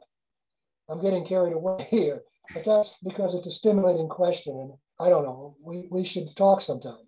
Yeah, let's I'd like to discuss that with you further. Thank you. We're getting toward the end. Usually we try to end at 12:30, the recording part of the session, and have a more informal session after 12:30. But we do have a number of people hands up. We have, let's see, we have Charlie, Janet, Jean, Raj, and Norma's hands up. So we'll continue with those questions, and then Greg, if you'd like to, after those hands are responded to, if you'd like to make a summary statement or a final statement, you're invited to, or you can pass on that. So next is Charlie, please. Yes, 3 quick points. First of all, these sessions always start by reminding us of the 11th thesis. The point is to change the world, not just to interpret it. I want to take note that Greg is one of the rare persons who actually follows this all the way through. It's far too uncommon here on ICSS to actually follow through on that. Second, some argument is based by some of the people on the situation with the Russian ethnic minorities in Eastern Ukraine. And all I can say is, what I've learned is how little I've learned, that is a tremendously complicated, tangled web of things to try to untangle, and that people should study more before they base their argument on that. And third and most important is just to call attention again to how important Greg's article was when he pointed out that the question, that Lenin's imperialism is about the stage of world capitalism. Imperialism is not something that you tick off on each individual country. And we have seen so many arguments that are based on, do these 5 points that Lenin noted, mostly based around, as he summarized it, the concept of monopoly capital, do they or do they not apply to Russia? And Greg has pointed out that merely to ask the question is to show that, you're not understanding the situation. And so, like I've been confronted with statements like, well, Lenin said that Argentina was not an imperialist country. And I said, that's false. Not because it was an imperialist country, but because you shouldn't even be trying to tick off on each individual country. And I asked for, where did Lenin say that? And of course, you can't find it. But that's the kind of confusion that is really at the base of a lot of the disagreement here, at least conceptually, if not politically, and that we owe a great debt to Greg for trying to clear up with that very important article. Thank you. Any comments, Greg? Thank you, Charlie. I appreciate that.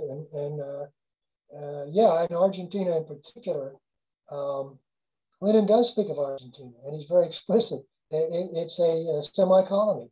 I mean, he talks about British capital and how it affects Argentina. So, yeah, I mean, people that say they use those 5 tick-offs, you give me a platform to go on my rant again. But MR Zine had an article, and so did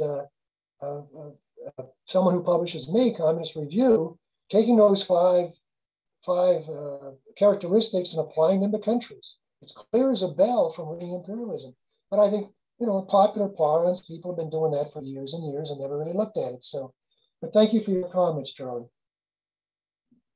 Okay, I think the next person is Janet Coburn. Yes, hi. So thank you, Greg, for your presentation. I don't think of it as a Russian invasion. I also think Russia is on the right side of history, as Scott Ritter is wont to say, on the right side of history when it comes to Ukraine right now. I think of what is happening is what Putin said from the start on February 24th. That is, it is a special military operation, an SMO, Article 51 of the UN Charter and a collective security arrangement with the 2 oblasts, the DPR and the LPR, that the Ukrainian regime had been attacking for 8 years since the 2014 Maidan coup, had amassed large forces on the border of the Donbass and appealed for Russia's help. Russia and the DPR and LPR signed treaties to become security partners. So Russia intervened on behalf of those 2 entities, the Donbass, because they are in security partnership with Russia. And now, after holding referenda, in which the vote was overwhelming to separate from Ukraine, they became part of Russia.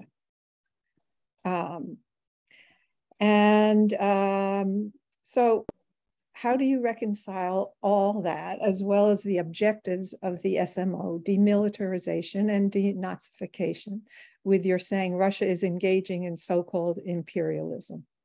Thank you. I don't want to say they're engaging in imperialism. That's like Hilferding saying it's a policy choice. What I'm trying to say is that capitalism breeds imperialism. And that's the lesson of Lenin. And that's explicit in Lenin. And so you, in a real way, I'm being a little bit unfair to Russia because Russia is in fact the victim of US imperialism. But that US imperialism is directed at Russian imperialism, Russian economic interest in Europe. That's why the US is supporting Ukraine. They want to get the energy section for themselves. There's no way without this war, Europeans would buy liquefied natural gas, which costs much more, and then invoke the shipping cost, as opposed to existing pipelines, and build enormously expensive natural gas facilities to get those natural gases from the US if there weren't a war like this. That's the motive for the war. That's what drug them in. And the Russians are understandably trying to defend their own economic interest. But that's capitalism. Now, the situation in the Donbass and in Luhansk, it's ugly. And I just on a personal level, I would not be opposed to the fact that Russia were giving them arms to defend themselves against the rest of Ukraine, given some of the aggressions that I'm told occurred by Ukraine. That's different than invading. That's very different than invading. You can call it a special military operation, but it's ringing a little bit untrue now when you look at the losses that Russia has sustained. And you look at the now escalation with 300,000 reservists that are going to go into this war. I'll leave it at that. Okay, thank you. Then our last three people on the stack are Jean, Raj, and Norma, and then we'll have the end of the formal session. So, Jean? Okay, well, again, thanks. I really appreciate this discussion and what everybody has brought into it. I just wanted to say, people have talked about the working class and need for working class solidarity and a working class foreign policy. And I just want to remind everybody that, again, the largest working class in the world is Chinese. And they're also the best organized. They have over 300 million people, workers, in the All China Federation of Trade Unions. And again, it's also the most effective. Chinese workers have seen their incomes increase by about 800%. So that's really tremendous. And these are World Bank statistics. So I think we need to look at China, and we need to understand the need for working class solidarity on the issue of China. And I think that's important, and we don't see that very much. And so I just wanted to make that point. I know people may disagree, but that's my point. Thank you. Do you want to comment, or should we go on to just briefly? Yeah, I mean, I have to agree. I mean, those are facts. Those are facts. Absolutely, Eugene, they're facts. Anyone who disputes those facts, they don't know the facts. Raj. Yeah, okay. So I want to add here that I agree with Greg, that that going towards neoliberalism was a compulsion for a global capitalism that was becoming, in Lenin's term, moribund in the 1970s onwards, okay? And that when China acceded to US capital penetration, it solved the problem. It solved the problem of capitalism, and China became the factory, the working, the factory for the world. And Chinese workers worked under a socialist party, but nevertheless, capitalism developed. And so already for 200 years, the environmental pollution was increasing. The commons were polluting. Climate change was happening, but this enormous boost in production that added the Chinese working class that Jean spoke about, and later on Indian working class, have added to this global climate crisis, which is what we did not have in Lenin's time. So any analysis of imperialism without this factor would be basically not correct. In my opinion, it's a very big factor. And the second aspect of it is that consumerism has been generated. Consumerism as in disposable commodities, cheap commodities, that tries to placate the working class, a very large section. What Lenin called opportunism in the working class, he said, was from the bribing of the working class. And any analysis of imperialism that does not take that into account is incomplete, in my opinion. So today, I think that consumerism has also contributed to that. So we don't see, after the fall of Soviet Union and China acceding to capitalist mode of production, any really revolutionary movements in the world for 30 years.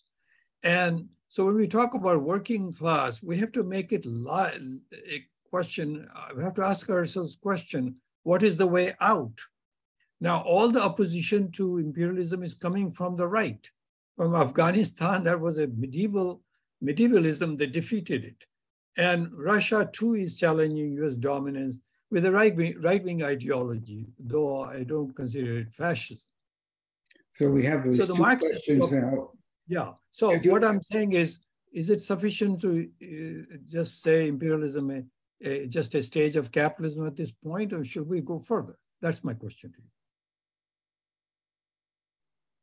Well, yeah, it is important because part of the problem that you brought up, the fact that right-wing populism controls the oppositional line today throughout the world. And I'm glad you brought it up. I mean, it is the dominant oppositional force. You saw it in Italy last week. Maloney wins. Goofy five-star movement was up and then it declined. The Liga was the big deal. Now it's on the decline. People are looking for alternatives, and all they get is right-wing oppositional policies and parties. We have to lay that at our doorstep, at the left. If you have a left that is distracted, I don't want to get way off on some of the distractions. There are many of them. I'm sure you've discussed them in the past. But one of them is not focusing on the enemy, which is capitalism. So if you have quote unquote anti-capitalist parties or communist parties that resist being in the forefront of that approach, then you're going to get, at a time when people desperately want new answers, you're going to get the growth of right-wing populism. Okay, thank you. I think of the formal session will be over after Norma makes her question and we get a response on that. So Norma, if you could. We have Richard Fallenbaum's a first timer. Okay, and are you suggesting that because he's first timer, our usual policy is to have the first timers go at the front of the line. But in this case, I think I would just ask Norma to make her comments, and then we'll do Richard next. Okay, here we go. First of all, to notice that I posted in the chat the link to an article titled "Tiananmen Square Massacre Was a Myth." I think it's very informative to understand the players on the overall spectrum. Further, I've commented, the peace movement sort of brought a lot of people together to sit on the sidelines and loudly object for years and years of slaughter of lands and people. The outcome of the struggle is becoming that the US will crumble as people's movements become more and more everybody's all different nations of people's movements become more and more influential everywhere. That is, the communist underlayment will continue to take over, and the peace movement will become something that was, people had to do something, but a peace movement of people standing around and saying, don't do that, is not really where we need to go, and a communist struggle is. And also with that, the workers' movements are pretty much of little interest too. People don't want to organize to remain enslaved to production and of course to profit, which is unfairly doled out. That's... Greg, do you want to respond or? I'll pass. I'll pass. In the interest of moving on, get another. You want to get another question in? Yeah, let's get Richard. Yeah, I just want to make a comment. I guess I'm an exceptionalist. I think Russia is an exceptional country. It had socialism. It had ruled unequivocally by the working class for 70 years, and has a working class that is extremely well developed. I don't agree that capitalism is established in Russia. I think it's not true that the capitalist class is the ruling class in Russia. I think there's a struggle, but overall, I think the working class is the ruling class in Russia. And I think there's a great deal of evidence. And I think one of the problems that the left has in the West is that they have fallen for this this anti-socialist. They've accepted the notion that Russia and China are both capitalists. So why should they? What alternative is there? But to go with right-wing oppositionists, because there really aren't any left-wing oppositionists. The fact that Russia is not a capitalist or an imperialist country, that is not a country that's ruled by the capitalist class,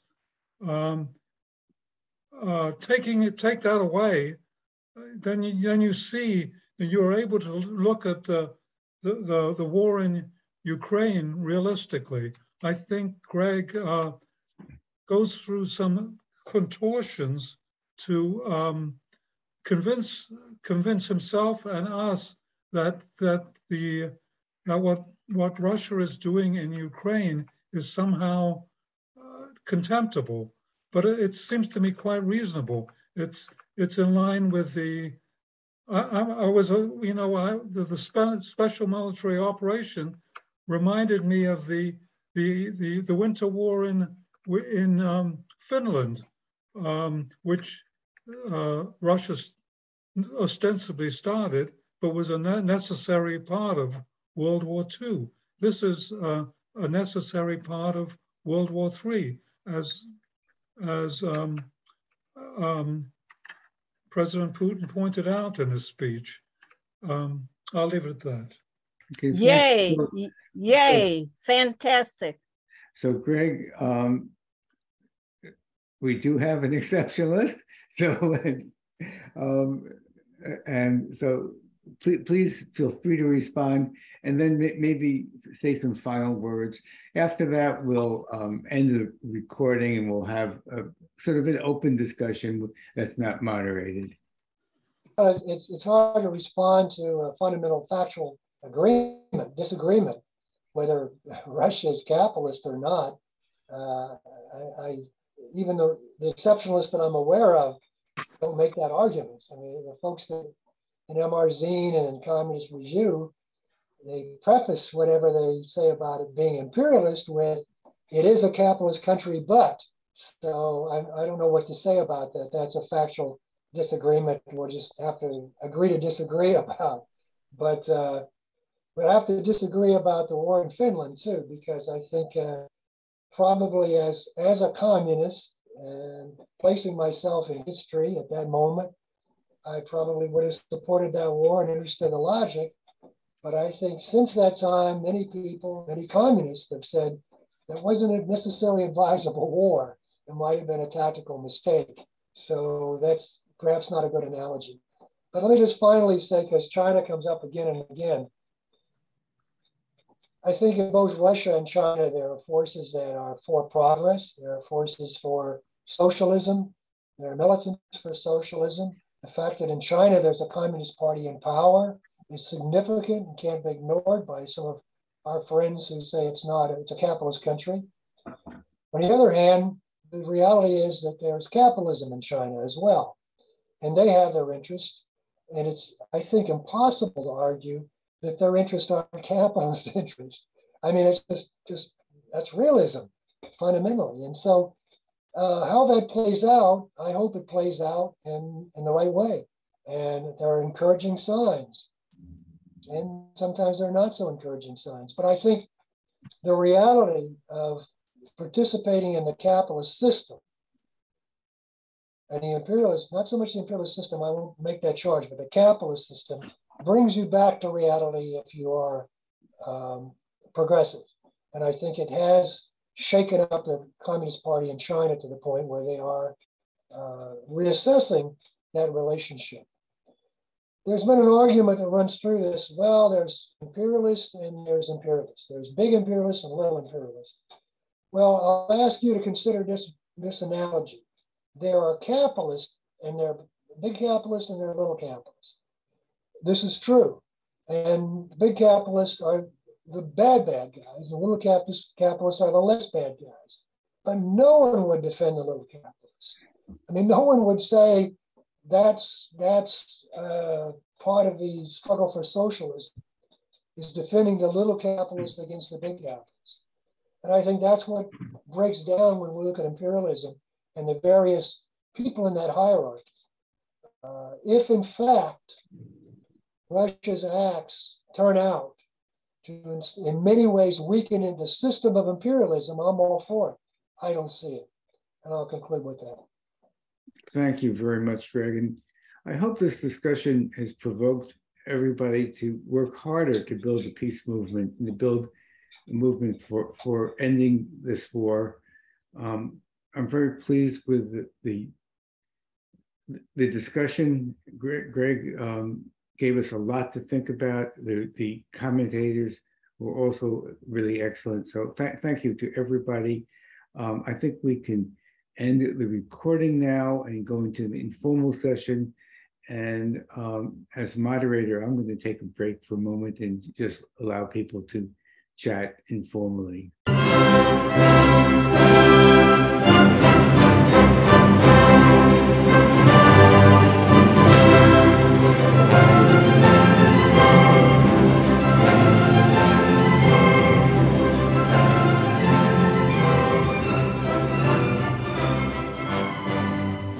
Institute for the Critical Study of Society at the Niebuhr Proctor Marxist Library receives no corporate funding, nor do we have any paid staff. We rely on the support of working class folks that share our commitment to the socialist legacy of Karl Marx. We continue to need funds to meet necessary expenses. Since we can no longer pass the hat at our in-person forums, please send contributions to our treasurer, either online via PayPal or by check. The PayPal ID is ICSS Sunday, SUNDAY, at yahoo.com, and the name is Richard Fallenbaum. And checks may be made out to Richard Fallenbaum and sent to him at 1225 Nielsen Street, Berkeley, California, 94706. Fallenbaum is spelled Fallenbaum. To donate directly to the Marxist Library, send a check to the Niebuhr Proctor Marxist Library at 6501 Telegraph Avenue, Oakland, California, 94609, or directly or donate online at www.paypal.me/npml.